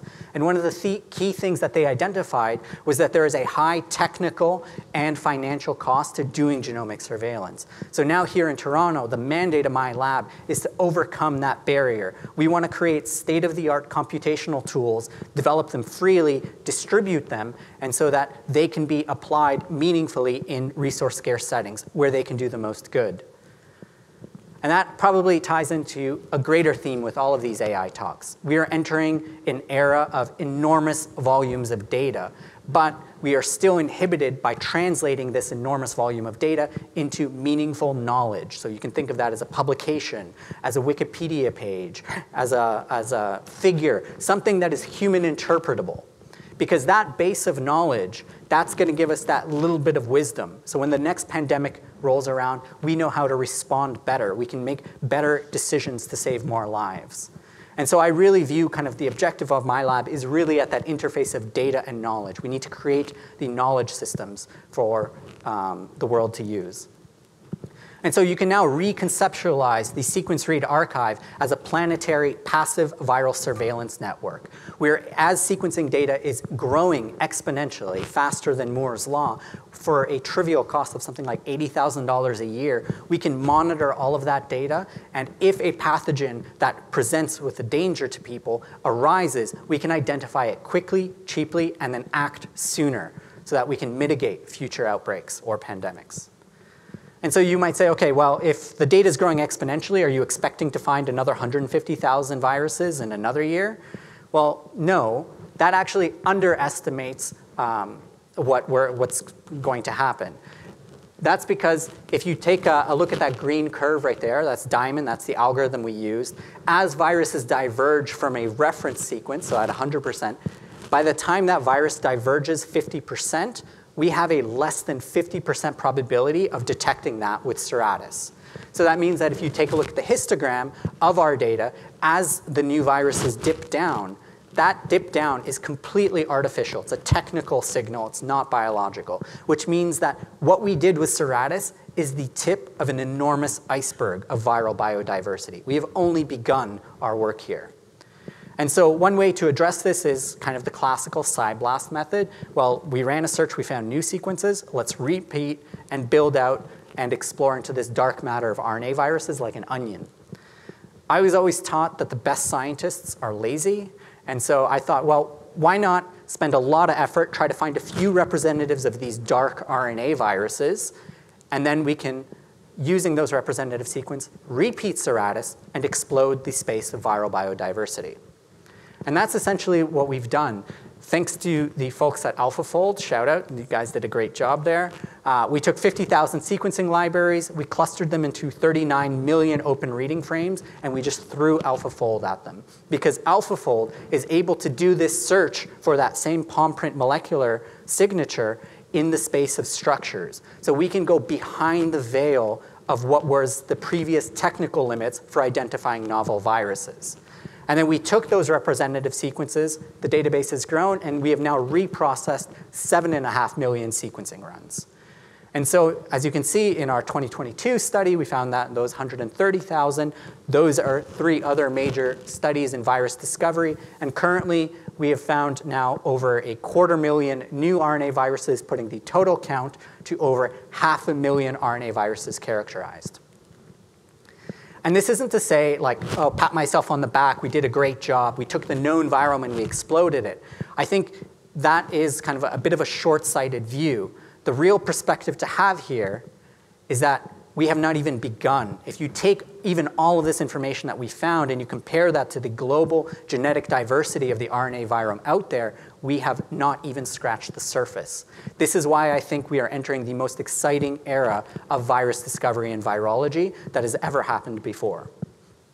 And so if you combine this exponential data growth with improvements in data analysis, together, we are on track to characterizing 100 million RNA viruses by 2030. But more importantly, it's not about just this number of getting more and more viruses. It's about asking, what's the next one that's going to matter? What's the next one that could potentially cause a pandemic? Which one is causing Alzheimer's disease, or IBD, or some other disease of unknown etiology?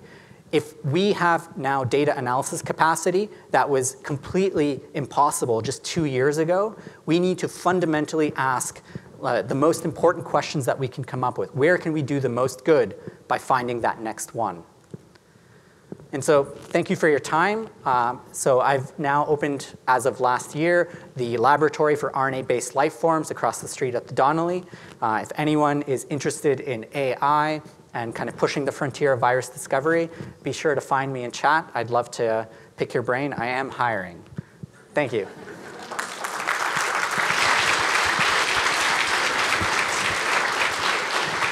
Fantastic. I don't see how anyone couldn't be interested, so beware. Fantastic talk, truly inspiring. So I'd encourage folks to submit their questions to the Slido platform. And they're starting to come in. So here's your first question. In which kind of data did you discover more viruses? So there's kind of like a balance. The volume of viruses, the most that we find are in what are called environmental samples. So soil, water, air, places where like people stick a swab where you wouldn't normally in a laboratory, right? The places where we found the most meaningful viruses are in kind of RNA-seq, classical transcriptome data. So the axolotl coronavirus, for example, that was from 2 different studies in America where they were studying limb regeneration in axolotls. Unbeknownst to them, their animals were infected by this axolotl coronavirus. They would have never have looked for that virus, right? Because you have to specifically look for viral sequences. And so all of these viruses, not all, but I'd say a good chunk of the kind of meaningful viruses are completely incidental findings. This is why this data sharing in the Sequence Read Archive is so important, is we can use other people's data and look at it in a completely new light. Excellent, thank you. So next question. do you think that SARS-CoV-2 was present in other mammals before humans? Well, it must have been present in some. So, I think phylogenetically, it clearly is related to these beta coronaviruses, sarbecoviruses that are predominantly found in bats. So the question is, is there another intermediate, right? Or how did it get out of this kind of bat reservoir, I think is a bit open-ended. But absolutely, it is 100% a zoonotic virus at some respect. Looking back, that was that question. Next, we're going to look forward. So how do you predict, which virus could become pathogenic to humans in the future? So that's another fantastic question. So there's about 300,000, the estimate is that there's about 300,000 viruses that have the potential to infect mammals. There are 160 known viruses that can infect humans, RNA viruses, I should say. There probably is a very large space of viruses that are in, say, a mammal or bird reservoir that could infect humans given the opportunity, right? And then it's not real. I don't think that we'll be able to just pluck out and be like, oh, these are the ones that for sure will cause the next pandemic. What we have to do is survey kind of the entire space so that we at least are aware of what's out there. That way, if a child shows up with a fever of unknown origin here at Sick Kids Hospital, we can create the computational tool to link that patient's blood, the virus in that patient's blood, to a camel sampled in sub-Saharan Africa in 2012. And that should be done in 30 seconds and cost half a cent. Fantastic. So another question here is, all the sequence data a good fit for large language models? There has been some success with large language models that work and operate directly on sequence space. I actually think that there's probably going to be more meaningful development of AI technologies when you don't just look at, say, like the K-mer representation of sequences, but are able to add in additional data such as structure from AlphaFold, I think.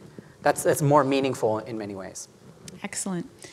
So another question about sort of geopolitics, if you want to tackle that one. So how does sort of data accessibility, maybe we'll frame it as, influence your ability to do this kind of work? I think it's a central part of the work, right? So all of the data that we produce is immediately released into the public domain. So we are reusing public domain data, and we are creating public domain analyzed data. And I think that that's important because we're kind of the stepping stone to allowing virology to enter this computational field. But the only reason that this project is possible is because of this standard of ethics of data sharing that was developed during the Human Genome Project, right? So, the Toronto protocols, the INSDC, so the policy that regulates GenBank sequences and SRA sequences, having that very strong ethic of data sharing as part of the culture of science is enabling this type of research. And I think it also has enabled things like the PDB to be turned into AlphaFold. And really, the entire AI revolution in biology is being powered by open access data. Fantastic. So another question here, how do you think you can leverage the kind of knowledge and insights you're generating to guide treatment for viral infections?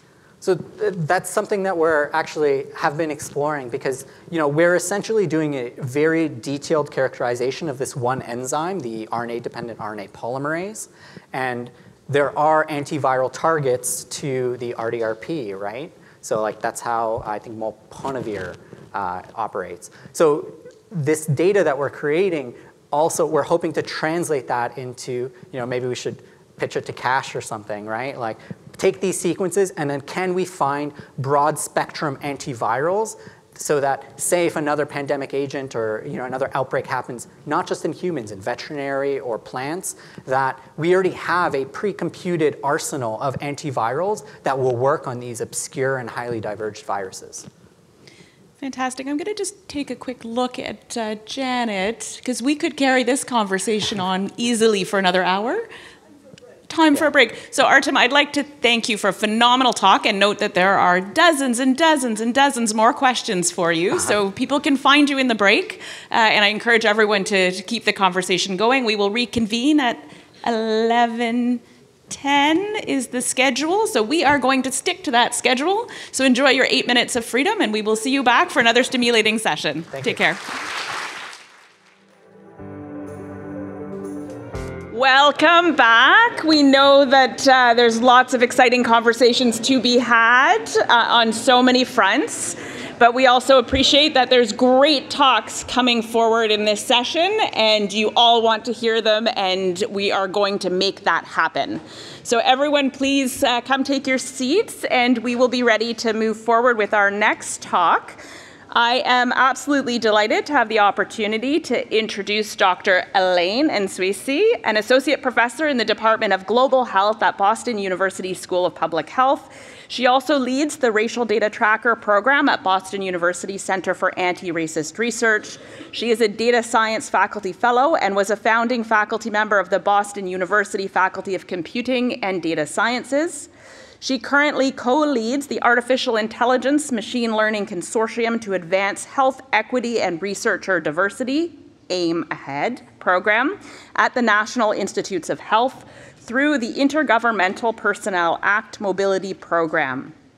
Dr. Nswisi completed her PhD in computational epidemiology from the Genetics, Bioinformatics, and Computational Biology program at Virginia Tech.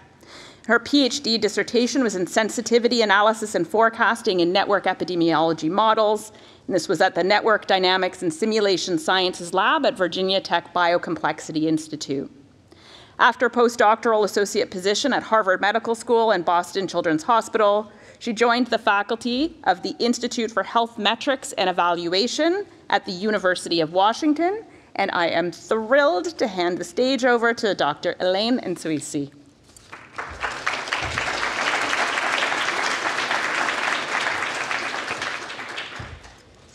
Good morning, everyone.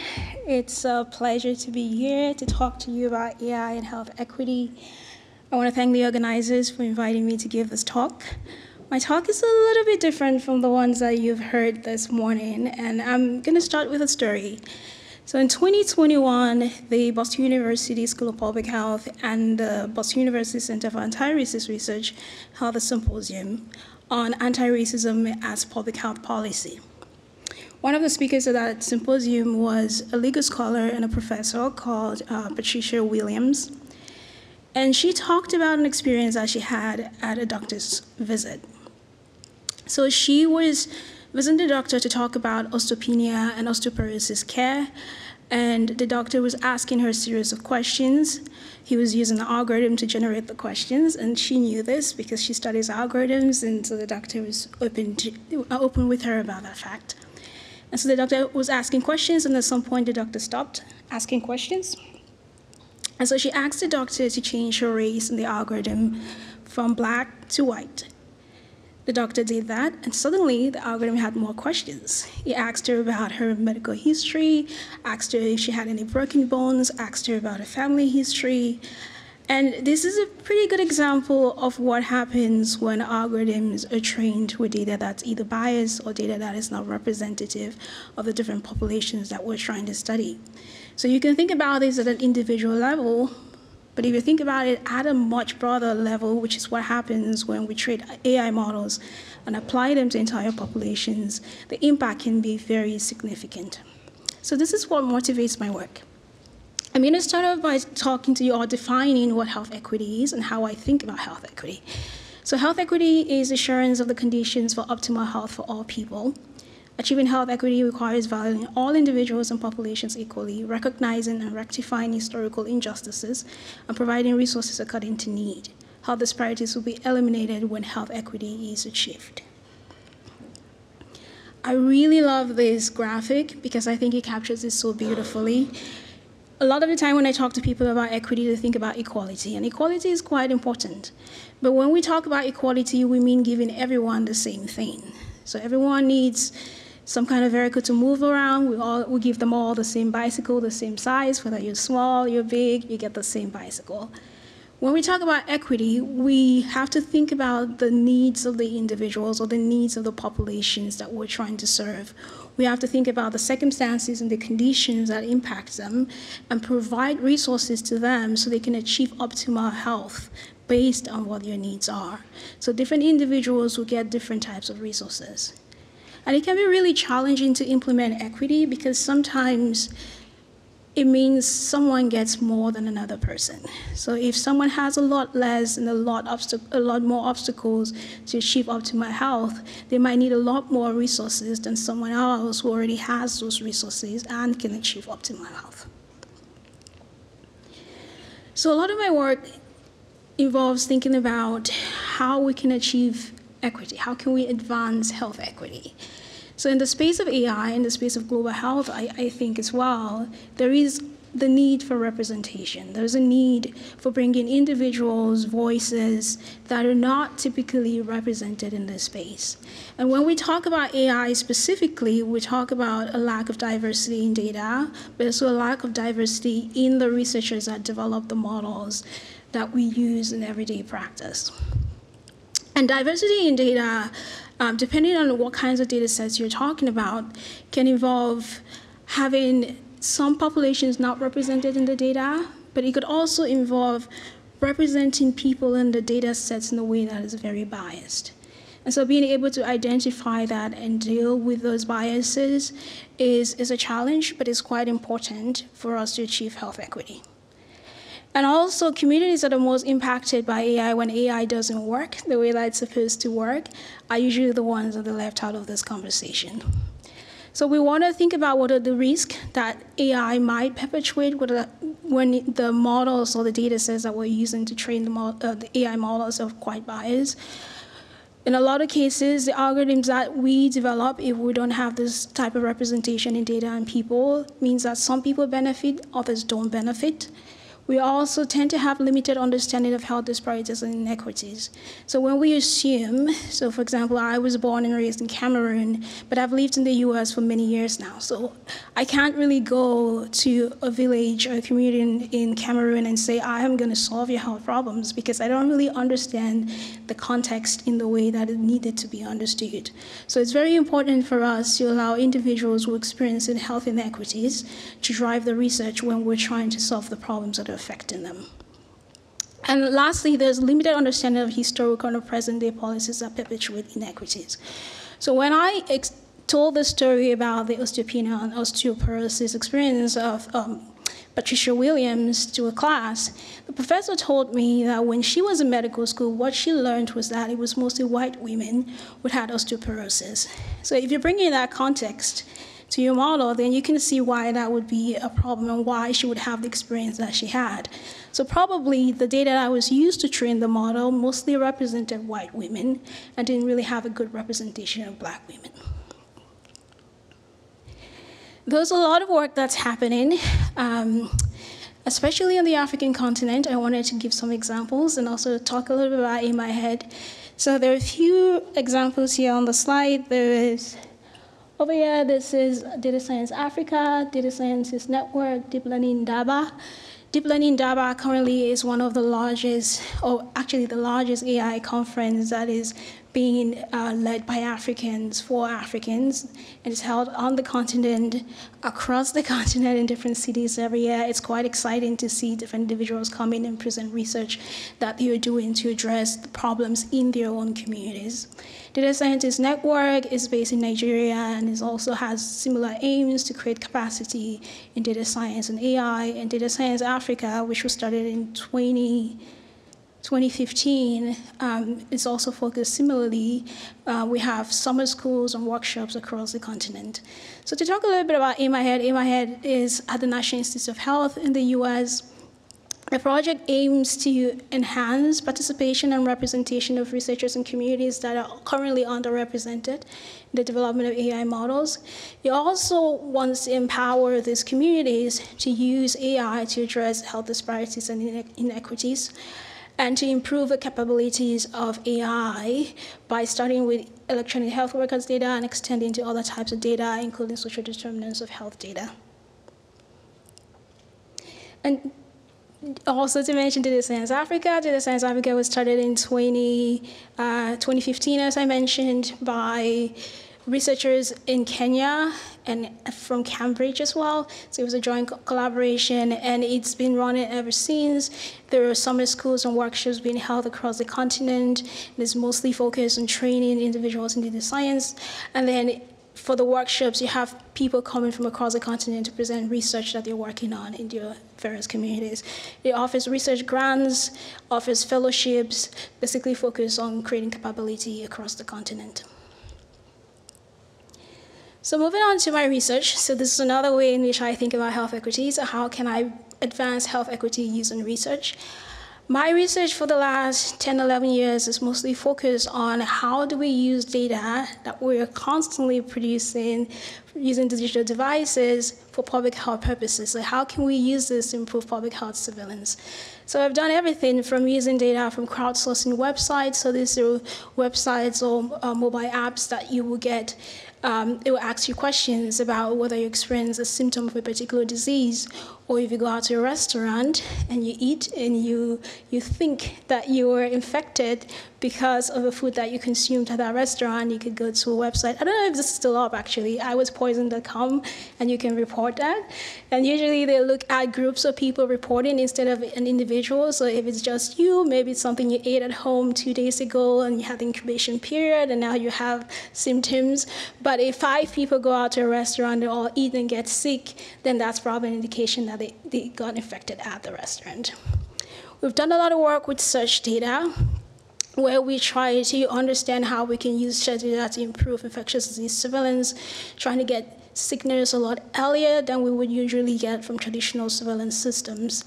So just to go back again to the crowdsourcing website, so one thing that we do, especially with foodborne illnesses, is to develop a platform. So we worked with local departments of health where we mined information specifically from Twitter, where if someone said, I ate somewhere, I got sick, and they posted it on Twitter, we'll capture that information and we'll provide it to the local Department of Health, and then they can follow up. They can ask that individual for more information, do more investigation, and in that way could detect outbreaks that were not being reported to the Department of Health. We've done a lot of work around consumer reviews as well, so specifically around foodborne illnesses and unsafe food products. So when people eat and they go to websites like Yelp and write reviews, we capture that data and use it for that purpose.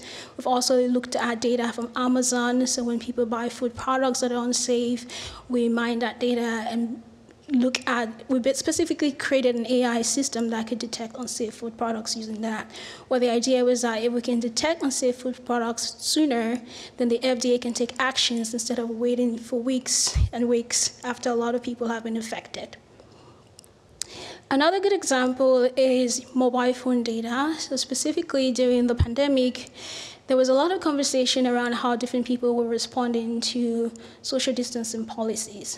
And we wanted to look at whether there was any association with socioeconomic factors. So whether people that were responding a lot more because they could actually respond. So for example, some people were already staying at home before you even had social distancing policies in some regions.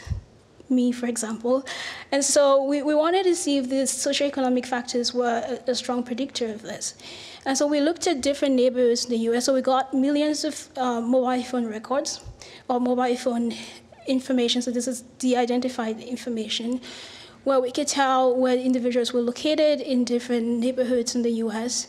And then we looked at whether individuals were moving around in different time periods at the beginning of the pandemic. And what we saw was that if you look at higher income neighborhoods, those individuals were already social distancing before we even had social distancing policy in place. While lower income neighborhoods, those individuals could not really, most of the individuals were not social distancing because a lot of them were in essential jobs. So they actually had to be working during that time, so they were more likely to be exposed and also more likely to get COVID. One last example I want to mention, this is around social determinants of health. So we've been looking at remote sensing and place data to try to understand how we could better capture data on social determinants of health. So for social determinants of health are the conditions in which we live, play, work. So these are the factors that affect our daily lives. We collected about 150,000 satellite images from Google. And the goal was to try to test if, by just looking at those images for different neighborhoods, we could capture indicators of those neighborhoods in terms of access. What do people have access to? And could that predict health outcomes? So we looked at obesity specifically, and we use AI to process the images to extract indicators. This is work that has been done in the past, but what has been done in the past is that individuals, well, researchers will look at specific indicators. So they will look at the presence of fast food restaurants, for example, or the presence of green space, or the presence of specific other types of indicators that have been associated with health. And so we wanted to create a comprehensive indicator of each neighborhood and then use that to predict health outcomes. And we did this for obesity, and it did quite well, so well that there were a lot of ridiculous news stories about how you could predict how fat different people were in the neighborhoods from space. Some of them were quite offensive, but basically the goal of the project was to see if we could use AI to create more comprehensive indicators of neighborhoods so that individuals can use this to study what different individuals in different types of neighborhoods are exposed to you and how that can impact their health outcomes. So what my work is currently focused on is to use AI, as I mentioned, to improve measurements of structural determinants of health, to look at historical policies and structural mechanisms and how those continue to influence present-day health outcomes, and to study and propose policies that can transform systems and structures to improve health outcomes for everyone. So just to give you an example about what we're doing around historical injustices or historical policies. So one of the projects that I worked on during the pandemic is a racial data tracker. This is available online. And the goal of the racial data tracker was to collect, analyze, and disseminate data on racial disparities that points to the structural nature of racism. And by doing this, we want to be able to link this back to policies that we can then study and propose policy correctives so that we can actually create change in communities in the US. So the project is focused on using visualization, narrative, making data more easily downloadable for everyday people, for advocates, for policymakers, and others who are interested in using this kind of data for change. One research project, just to give you an example of the research that is coming out of this, is a redlining project that we did to basically look at, I don't know how many people know about redlining in the audience, I see a few hands. So during the 1930s, the US government created color-coded maps to delineate areas that were deemed risky for investment based on very overtly racist criteria. So those were the 4 different criteria that are listed there. So A and B were mostly for affluent and predominantly white neighborhoods, while C and D were mostly for predominantly members of racial and ethnic minority groups. So in some cities, you could not see a single Black person living in a neighborhood that was not classified as D. And there's been a lot of research today that shows that these policies continue to impact health disparities, including things like preterm births, asthma, and mortality. And this is kind of how the data looks like. So if you looked at the different cities that were included, I think there were about 200 cities that were included across the US, and those were the 4 different criteria, as I just mentioned. So we worked with a colleague from the University of Maryland, Quinn Gwynn. She had processed about 164 million street view images to extract information on these different aspects of neighborhoods. So things like the presence of crosswalks, the presence of green space, the presence of cars, and what kinds of cars, and so forth.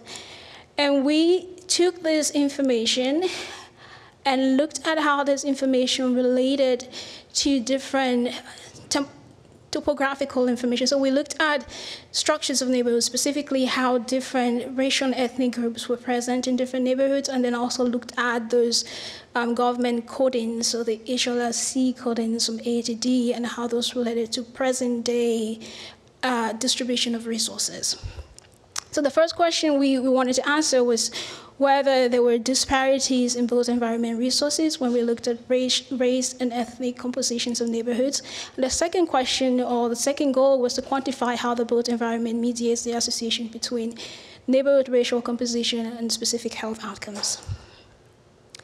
And so the first step that we took was to classify those different neighborhoods based on data. So we have predominantly white, predominantly black, predominantly minoritized, other racial groups other than white, and then we had unclassified neighborhoods. And this is what our data looked like. We had about 59 census tracts. So census tracts have on average about 3,000 people. And these are the built environment resources we're interested in, things like dilapidated buildings, green spaces. Green spaces have been studied quite a lot. The other ones on the list have not been studied very much. So we looked at crosswalks, non-single family homes, and single lane roads. So our major findings were that if we looked at those 59,000 census tracts compared with other neighborhoods, predominantly white neighborhoods, still had better access to resources that have been shown to encourage health. So things like green spaces, but also fewer of those resources that have been shown to promote poor health. So things like dilapidated buildings. And then when you moved at the gradings from A to D, the gradings I showed you before, the conditions of the neighborhood got worse. So if you compare the resources in neighborhoods that were graded A to resources that were in neighborhoods that were graded D, there were significant differences between what they had access to, especially for resources that tend to promote health. We also noted that the most significant mediator in our model, so when we looked at health outcomes and racial composition of neighborhoods, was non-single family homes. So what this basically told us was that the type and quality of home is quite important, especially for the health outcomes that we're looking at, sleep quality and asthma. So why does this matter? That's the question I get all the time. It's very important because nothing that's happening today is just happening now. A lot of what we experience today has been shaped by history. So historical policies continue to impact our lives today. If we don't measure things, they can't change. And sometimes we have to measure things over and over and over again. And if you ever work in advocacy, you have to see the same thing over and over and over again before change can happen. And policies created these disparities. And I believe that policies can also be used to correct these disparities. So what kinds of policies do we need? And can we create those policies so we can create change for different populations? And I just want to end by saying that data and algorithms can be used to create a more equitable or inequitable world, and we all have the power to do that. Thank you.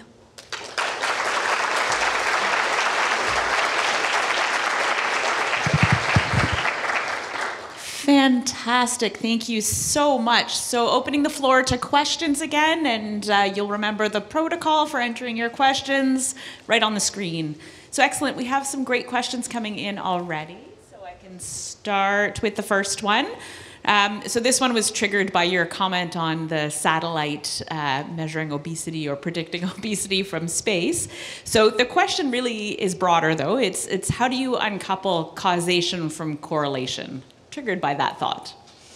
Yeah, that's a very good question and one that comes up quite a lot. It's actually quite challenging in this space of research to do causal research. We have developed some models where we try to create causality, but it's actually quite challenging to show causality in some of these cases because there's so many different factors that contribute to the outcomes that we see.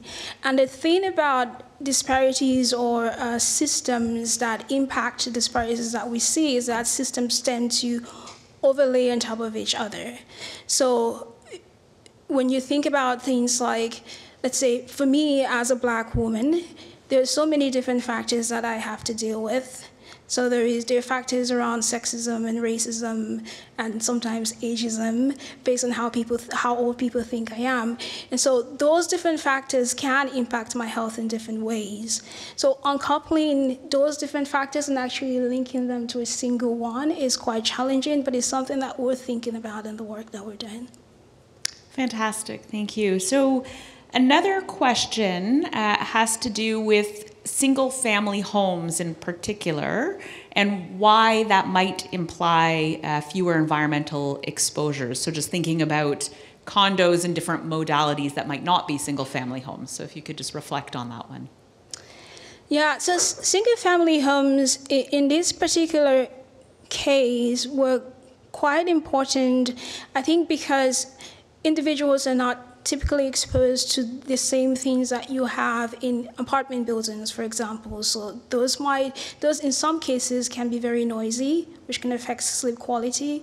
But in other cases, in the types of buildings that we were capturing in this data, where you have things like dilapidated buildings that have been associated with things like asthma.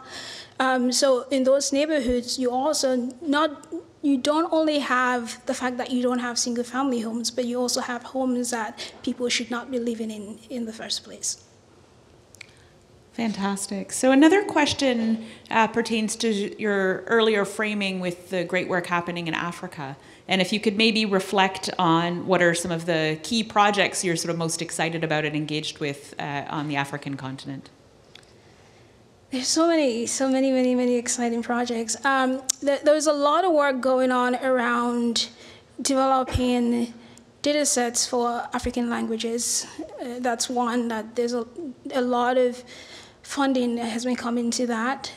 A large community of individuals are working on that. There are lots of startups that are coming out of that space. There's also a lot of work around disease detection and specifically, how do you use AI in medical settings to improve how diseases are detected or diagnosed? So there's a lot of work around that space as well. And then there's also work just around education. So how do we use AI to develop better educational tools, especially in rural settings where there might not be enough resources for different individuals who are interested in learning about health? Fantastic. So here's another one, thinking about how we go from sort of research and innovation to impact. So the question is, are there organizations outside of academia that you engage with actively to reduce inequality and sort of mobilize your discoveries? In the past, it's mostly been local departments of health, so working with local departments of health to develop tools that they can use. Currently, I'm having more conversations with individuals who are activists and working in this space and how we can better do research that they can then use. So instead of just doing research that is not easy for them to translate in something that can be used to create change, how can we do research and produce research in a way that can be useful for them in the long term? Terrific.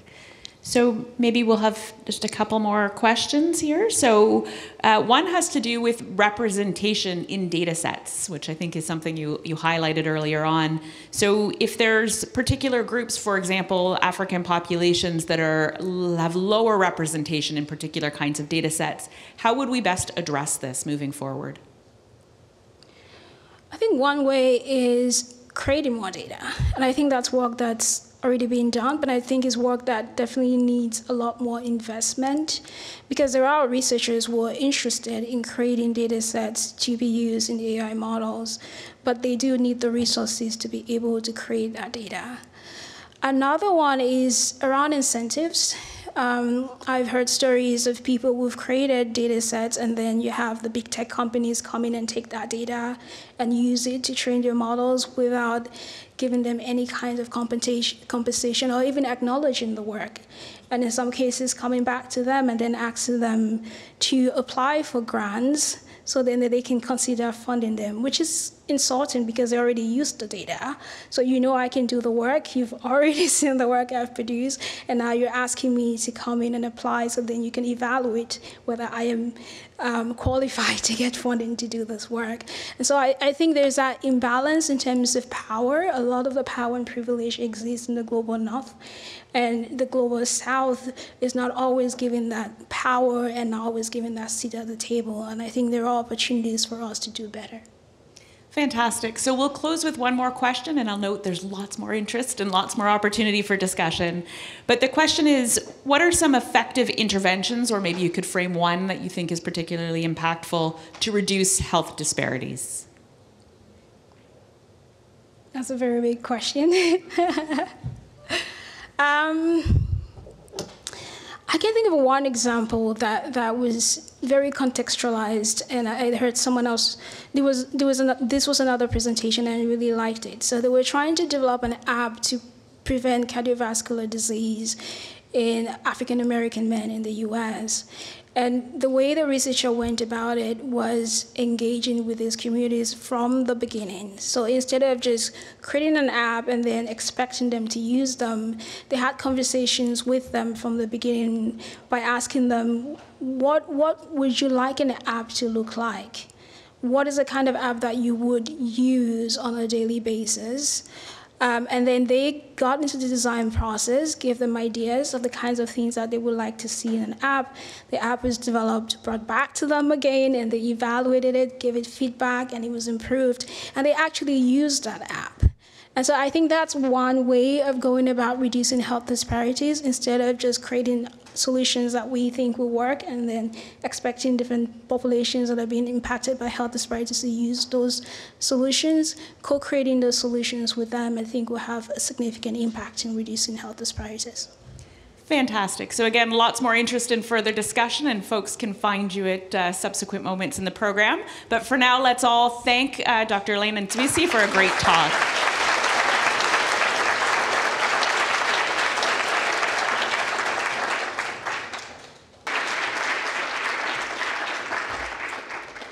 Hello. I wanted to follow up Demis's incredible talk by thinking more about what will or what do AI breakthroughs in science really look like. And we think that AlphaFold really has been a revolution in a certain area of science. And what does it really mean in practice? What do we do faster? What do we not do faster? How can we think about these new technologies that we're going to develop? How are they going to empower scientists in detail? And want to look at it from the point of view of something that in a certain sense is very narrow, AlphaFold, that it turns the left into the right. It's something that takes a protein sequence, it runs a series of computational steps, and ends up with a protein structure. And in fact, protein structures are rare, but not extremely rare. After all, we were able to train a deep learning system, right, that there's about 200,000 known structures. So what does kind of abundance of the right mean for science? How are people using this? And I think it's important as we think about it to say also that AlphaFold really produces two things, and I should really update this slide. It doesn't just produce an answer, but it produces really calibrated belief in the correctness of this answer and of different parts of the answer. And in fact, a lot of the work that went into both the database, that went into the paper, and really went into the systems that we actually use is that these models can know when they're right. In fact, that you really can. We're not totally trapped by the notions of hallucination, which have been very, very challenging within language models. But with AlphaFold, typically the answer will be right or it will be reported as uncertain. And in fact, we even report multiple measures of uncertainty because an answer itself, a protein structure, isn't just right or wrong, but it's going to be used by scientists who are going to look at these structures, develop hypotheses, and then do experiments based on those hypotheses. And within a protein structure, there are many, many things that you can learn from it. And you need to know for each of those facts whether the model is reporting that confidently or hesitantly. And we have, though, been successful, that this seems to really, really work, that these confidences really do give not a perfect, but a very, very useful indication of when you should believe such a result. And so because of that, this process that we're doing of, in essence, amplifying experimental data, right? Taking sparse gathered experimental data, each with its own particular purpose, schematically represented on the left, and turning it into this enormous abundance of data, does it in some sort of reliable way that we can then use as the basis of further science. But I think it's really, really important to say that on the right side are not drugs that treat specific conditions. They're a particular piece of scientific information, protein structures. How are they integrated into the wider processes by which we ultimately understand biology, develop drugs, and ultimately help patients? And so I think it's really interesting to look at a couple case studies, and I should say that all of these are external work, and I'm very proud to say that we had nothing to do with them, that our system is so useful that people do really impactful science that lands in very high-tier journals, and then we read about it at the same time as everyone else. And one of the first kind of things that we noticed is that when we had trained AlphaFold, it was always much easier to predict small proteins, not something as large as, for example, the left, the structure of the nuclear pore, so hundreds and hundreds of protein chains far beyond what AlphaFold can do. And we thought maybe, okay, that's going to be in the future work section of our paper. But it turned out to be the present due to the clever work of Jan Kaczynski, Martin Beck, and a number of other scientists who said, well, actually, let's just couple AlphaFold with other data that we have experimentally, in this case, cryo-electron tomography, which produces extremely relevant in situ images of important parts, in this case, the nuclear pore, which controls what can go in and out of the nucleus. Now, that provides very low-resolution imagery, but we can figure out where in that image, what kind of regions correspond to the shapes of proteins that AlphaFold is found. And so we can, in essence, take a model that is very low resolution, 15 angstroms for the specialists in the audience, and we can convert that into a near-atomic model. And we're really doing two things as we do this. We're bringing much, much more utility to the cryo-electron tomography data. You can understand better the detailed molecular interactions that make the nuclear pore, that control its function, but you're also simultaneously validating the AlphaFold structures, that they agree or don't agree with these densities, or the predicted interactions agree or don't agree. And so what we're finding is that there's quite a lot of hybrid work where it enables new types of structure determination and understanding of large cellular complexes and resolving a lot of the paradoxes in experimental data so that we can come to detailed conclusions, so that we can understand these big machines that make up the cell. But okay, that's still kind of structure determination. It's clearly within AlphaFold's wheelhouse. But we've started to see maybe even more interesting types of uses. In this case, take a protein that was known to be involved in replication in vertebrates, Donson, but whose function wasn't really understood. And you can see the prediction in the AlphaFold database. I don't think I have a laser here, but you can see it in the top left in subpanel A. And a lot of the interesting biology is actually in the disordered loop, the little piece of spaghetti that's wrapping around the ordered bit of the structure. So you might say, well, the AlphaFold database didn't have much to say about this protein, but we also have AlphaFold multimer, which predicts protein-protein interactions. And the scientists said, well, we know about 70 proteins involved in DNA replication that maybe interact with this protein. So they simply ran AlphaFold using that speed that Demis mentioned, ran AlphaFold multimer against all of these proteins and found a number of very specific interactions with parts of Donson that you can see in panels B through F that were all attaching to different parts of Donson. In fact, could put this together into a unified model of this interaction complex that Donson scaffolds, and in fact could confirm all this. And the important thing is you can say, well, this is just hypothesis, but they could confirm it with relatively direct biochemical experiments, right? A molecular gel on the bottom right. And so in a certain sense, in fact, what is being confirmed here is not the structures. Certainly you can't pull a structure out of the ink blots on the bottom right. But what's being confirmed is that the interesting things that are found agree with experiment, which gives us confidence in the prediction, gives us models. In fact, there was parallel structure determination work that confirmed a large number of details in a separate study. And then this is giving us more confidence. In fact, and the authors went back and explored and said, well, what if we didn't even know these 70 proteins?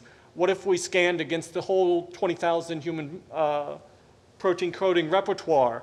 And in fact, with a little bit of work and a little bit of intervention, we're able to pull very similar findings and say that we're really at the moment at which, even though we built this system for structure determination, that it can be really, really useful in finding new interactions, new components, in a sense, new questions that we should be understanding.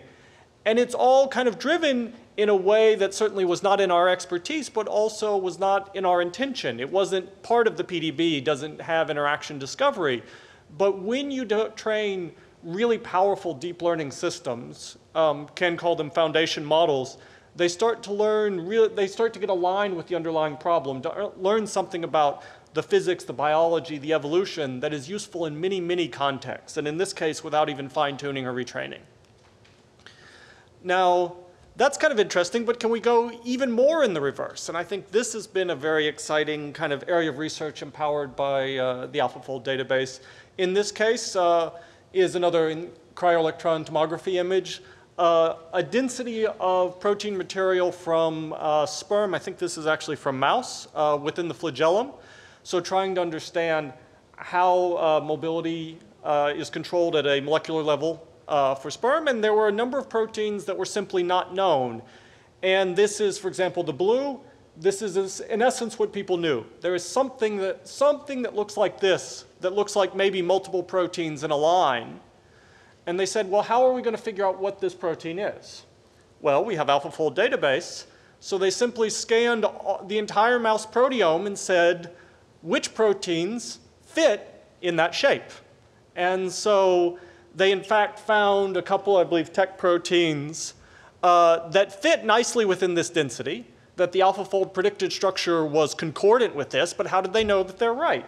And so they said, well, then that induces certain hypotheses that if we look at, I believe it was mass spectrometry or protein identification in extracts, in different cellular extracts, then they found these proteins upregulated in a way concordant with AlphaFold. So this gives us kind of belief that we've in fact gone from shape, gone from some unknown, there's something here and it looks about like this, to finding exactly what that is, because we have this complete repertoire of mouse protein structures. And so we're seeing kind of new types of discovery, that as we take higher and higher resolution pictures of the cell through techniques like cryo-electron tomography, we can use the bottom-up knowledge from AlphaFold in order to generate really, really interesting hypotheses and then confirm those hypotheses. And this is a fact throughout kind of science, that if you have very specific hypotheses, you can often come up with much, much easier ways to confirm those hypotheses than if you have a large set of hypotheses to choose from. So we're really seeing now running AlphaFold in reverse because of AlphaFold database, from shape to protein. We're also seeing really another case in which, and this is a study of midnolin. This was a protein that was almost unstudied before this paper came out. And it was discovered to have an important role in degrading certain classes of proteins. I believe it's the intermediate early genes that are involved in the cell cycle. And since it was pretty much unstudied, of course, no one had taken the year or more to determine its structure. And the authors had run AlphaFold and found, and so somehow it recognizes hundreds of proteins and drags them off to the proteasome to be chewed up and discarded. After all, you know, as the cell has many cycles, sometimes it wants a protein and then doesn't want a protein. So this is one of the mechanisms by which it gets rid of it. And they found, if they upregulated this particular protein, midnolin, that there were hundreds of genes. I think they found about 500 whose abundance was strongly decreased by upregulating midnolin. And they said, maybe this is degraded, but maybe there are many other causes. So they took all 500 of these proteins, and they put them through AlphaFold multimer together with midnolin. And what they found for 200 of them is that the exact same type of thing happened. So IRF4 beta is a particular protein that is regulated by midnolin. And they found that if they folded them together with AlphaFold multimer, that this particular, a small bit of IRF4 beta is trapped between two different parts of midnolin. So catch2 and catch1 are both parts of midnolin. And that together forms the superstructure where you can see the 5 strands together. And that suggests that maybe actually what midnolin is doing is it's recognizing proteins by whether or not they can complete these catch domains. And so they then go and do just the really obvious experiments. Well, what happens if I get rid of that little small section of 4 beta? And of course, that dramatically reduces or eliminates the amount by which this protein is degraded in the cell. So that strongly suggests, in fact, this is recognized. Of the 200 hits that they had, they tried, I think, 10 of them at random, and in every one, deleting that little region that AlphaFold multimer was predicting was binding between the catch domains would abolish the degradation of these proteins. So we have a really, really strong signal, both that this structural model of recognition is right. We have information that we can use to think about how mutations might affect that recognition. And we have really now a belief that we understand much, much more about the biology. And I think that it was already a very high quality paper without the AlphaFold results, but we would simply say midnolin is important, somehow it knocks these proteins down. But because of AlphaFold, we get to skip 2 or 3 steps and say, well, it does it just like this. And this is how mutations in middelin or mutations in these proteins might affect. There was actually one really beautiful case where eliminating one of these strands didn't actually reduce the degradation of this protein, but did not eliminate it. But then they found that AlphaFold multimer models predicted binding of middelin in 2 different places. And so eliminating both of those sites did abolish the degradation.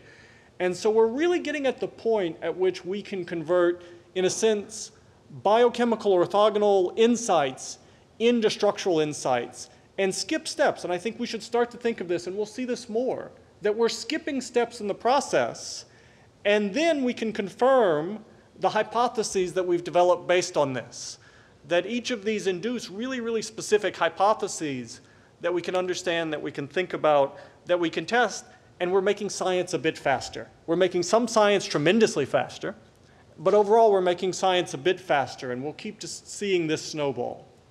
Another really beautiful case of this was some protein engineering done by the Zhang lab at MIT. And this is a particularly interesting protein called the contractile injection system that, I can't remember the system in which it does it, but it in essence injects proteins into cells.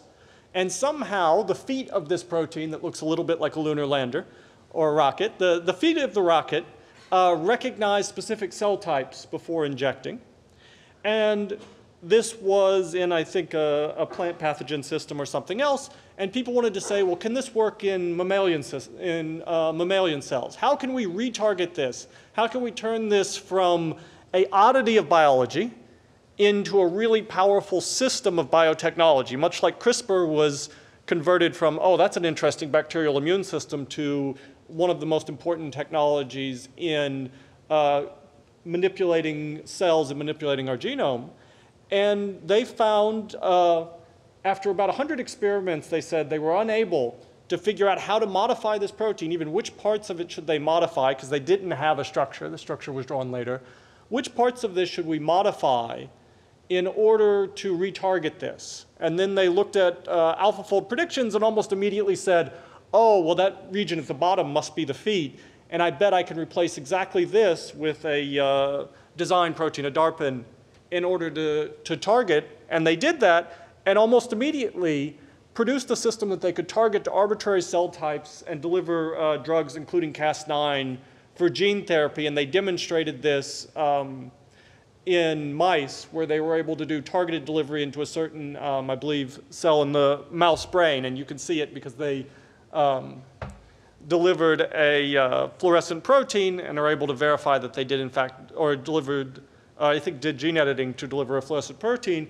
And so we're really starting to see this is a new mechanism of protein engineering. And I think, again, it's something in which it's incredible that AlphaFold was able to play a part, that really the authors said it was a very important at unlocking a key step, and also use their creativity, that it's not, you know, AlphaFold delivers drugs, it's that AlphaFold enables the creativity of others to deliver drugs, that accelerates these key steps of science, that helps us also move from, instead of saying, well, let us find someone else who can finally do structure determination and then we can continue, let's us skip that step. Now, I think there's some lessons here in general about what will AI-driven kind of scientific revolutions really look like. And I think one answer is almost certainly we're going to get dramatically better at some problems, orders and orders of magnitude better at some problems. And when you get orders and orders of magnitude better and faster at certain problems, you find new ways to use that hammer, right?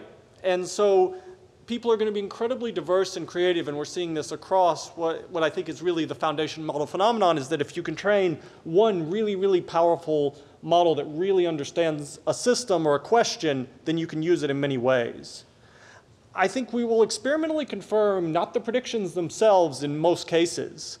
We'll confirm really the hypotheses that people have from them. And scientists always work with incomplete data. They always work from hypothesis. Ask any scientist, do you trust every paper in the literature? And they'll laugh a little before they answer. And so really, scientists are used to dealing with uncertainty, but we confirm ultimately what we wanted to learn after looking at the structure. Computational and AI science is really good when it leads scientists to make better experiments, to more efficiently use their time. I think, and maybe I'll step out a little bit on a limb here, that trust in these systems will come from them being able to predict their uncertainty from really good confidence measures, not actually interpretability.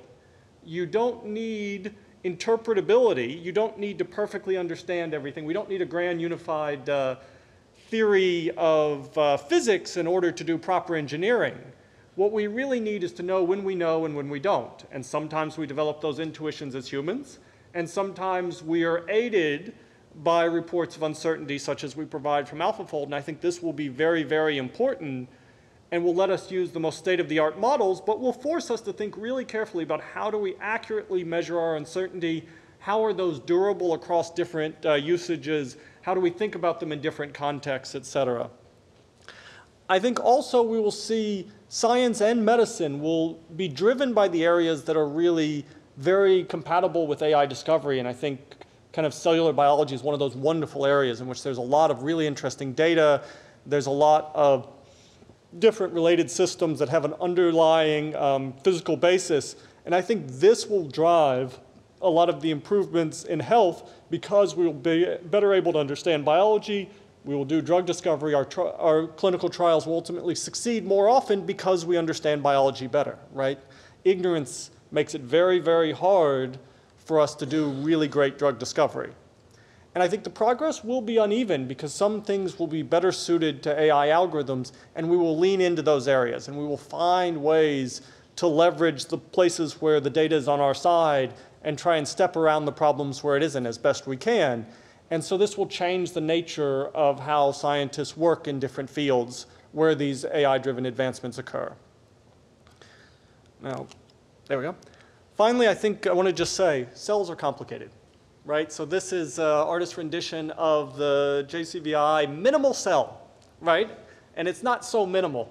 I think it's 473 genes. Cells are really, really complex.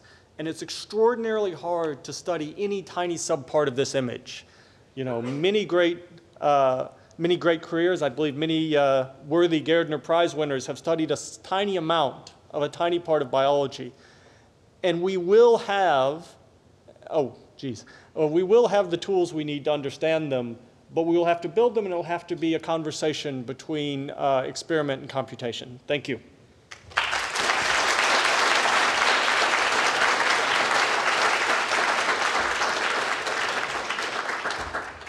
Fantastic. So totally inspiring talks. Thank you, Demi, for coming back up. And we have lots of questions, and I will keep an eye on our fearless leader at the front, who's going to give me signals of how best to navigate given the level of interest and the timeline in our program. But brilliant, brilliant work, and thank you.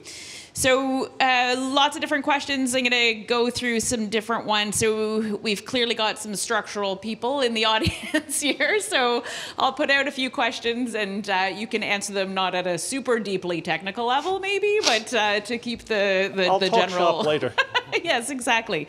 So first question that lots of interest was supporting was how does AlphaFold deal with protein flexibility dynamics, changes in conformation, et cetera? So this is kind of, so for, actually, I will tell the story. I used to work more directly in protein dynamics, and I do remember telling my boss, Tobin, if he believes that, proteins are points or static rigid objects, I'm not sure we can be friends. Of course he didn't.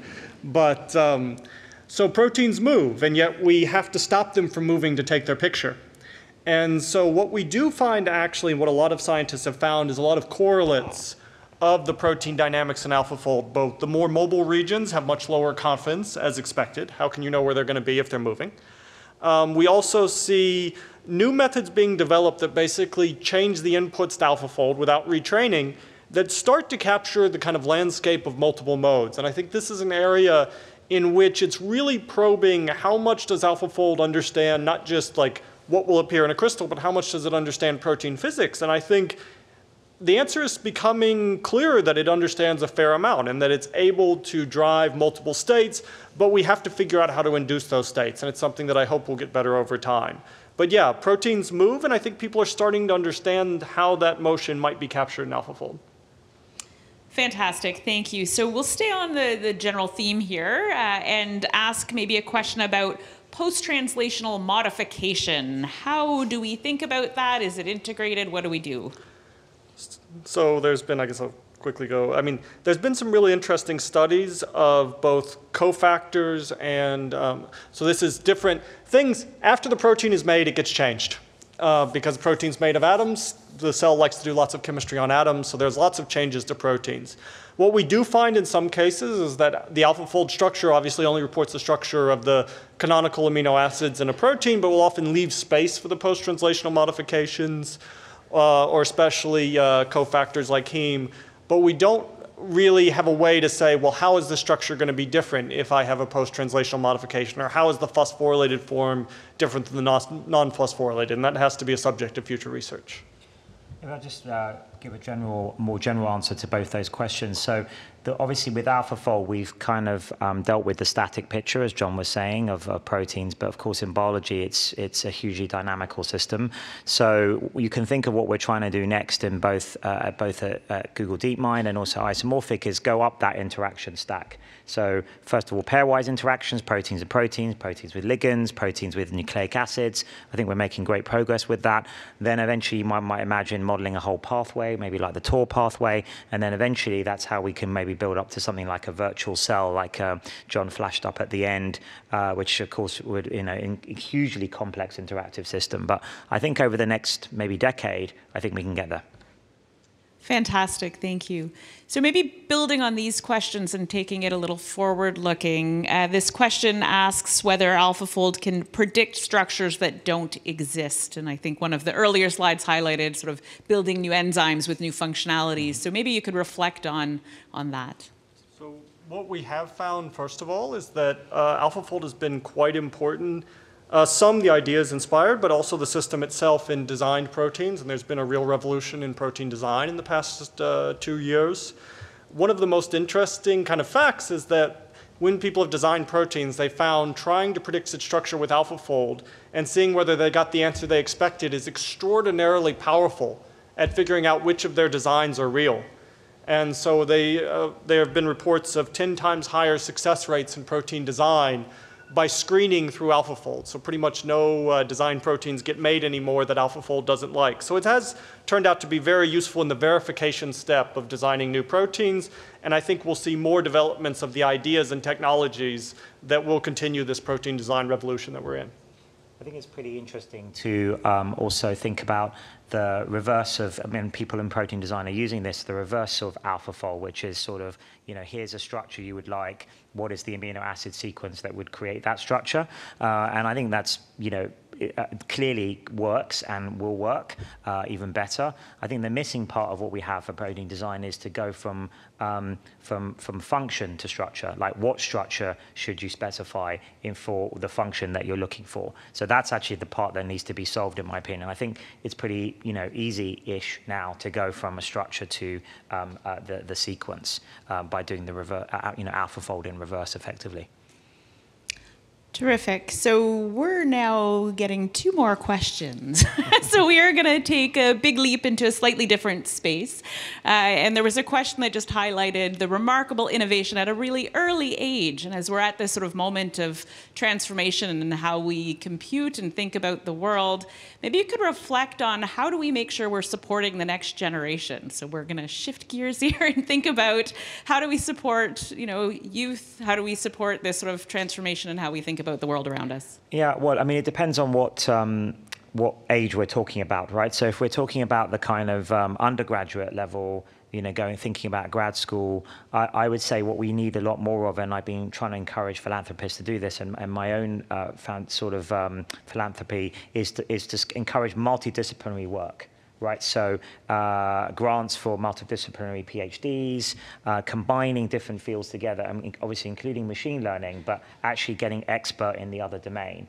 And I think that was what was critical for AlphaFold, actually, was bringing together world-class sort of machine learning people and engineering, but also people who knew structural biology, such as John, and chemistry, and also biophysics. So in the end, I think we needed an incredibly multidisciplinary, talented team to crack something like AlphaFold. And I think that's going to be more important in future when thinking about where to apply AI. Fantastic, thank you. And so maybe did you want to jump in on that, John? I just wanted to say also that it's actually the easiest time for young people to get involved, that a lot of these tools that we're thinking of are available. You're not just the AlphaFold database, but AlphaFold Multimer and others. So it's a golden age to try and really work with the same tools as specialists, because computation has gotten powerful, because you don't need both the incredible investment and the safety protocols needed to work in a lab. So it's an incredible time, I think, for young people to play with the same kind of questions that working scientists are. Fantastic, thank you so much. So maybe we'll close on a last question that just kind of highlights clearly remarkable power and promise of the technology. And I think you highlighted the importance of sort of responsible AI, and these discussions are obviously incredibly timely. So just curious if you could reflect on sort of how you think we need to be moving forward in a thoughtful way to ensure the kinds of amazing platforms you're building are utilized in an ethical way. Well, look, I mean, there's many components to answering that, and we're still finding our way as a field. But I think the obvious ones are to involve many different inputs and voices into the designs of these systems, and especially the communities that these systems might affect. I think we need much better testing and evaluation protocols, so benchmarks for testing these learning systems, which are pretty complex. And in a lot of cases, they're kind of black box-like, but they don't need to be. I think we could understand these systems a lot better, and we need a lot more work on analysis and research on analysis techniques and methods.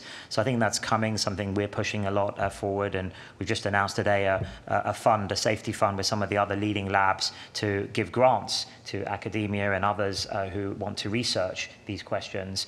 So I think there's a lot of work on that. But then, it also goes into societal questions about how do we want to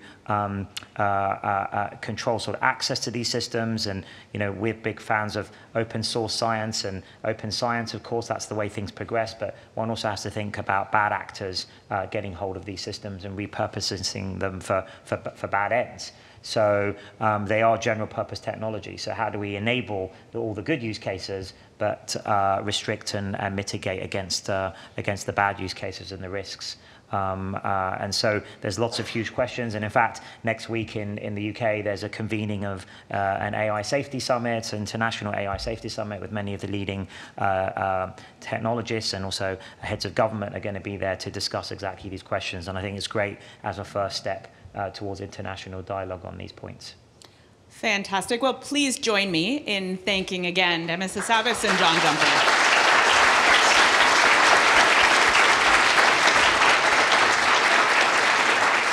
And over to Janet.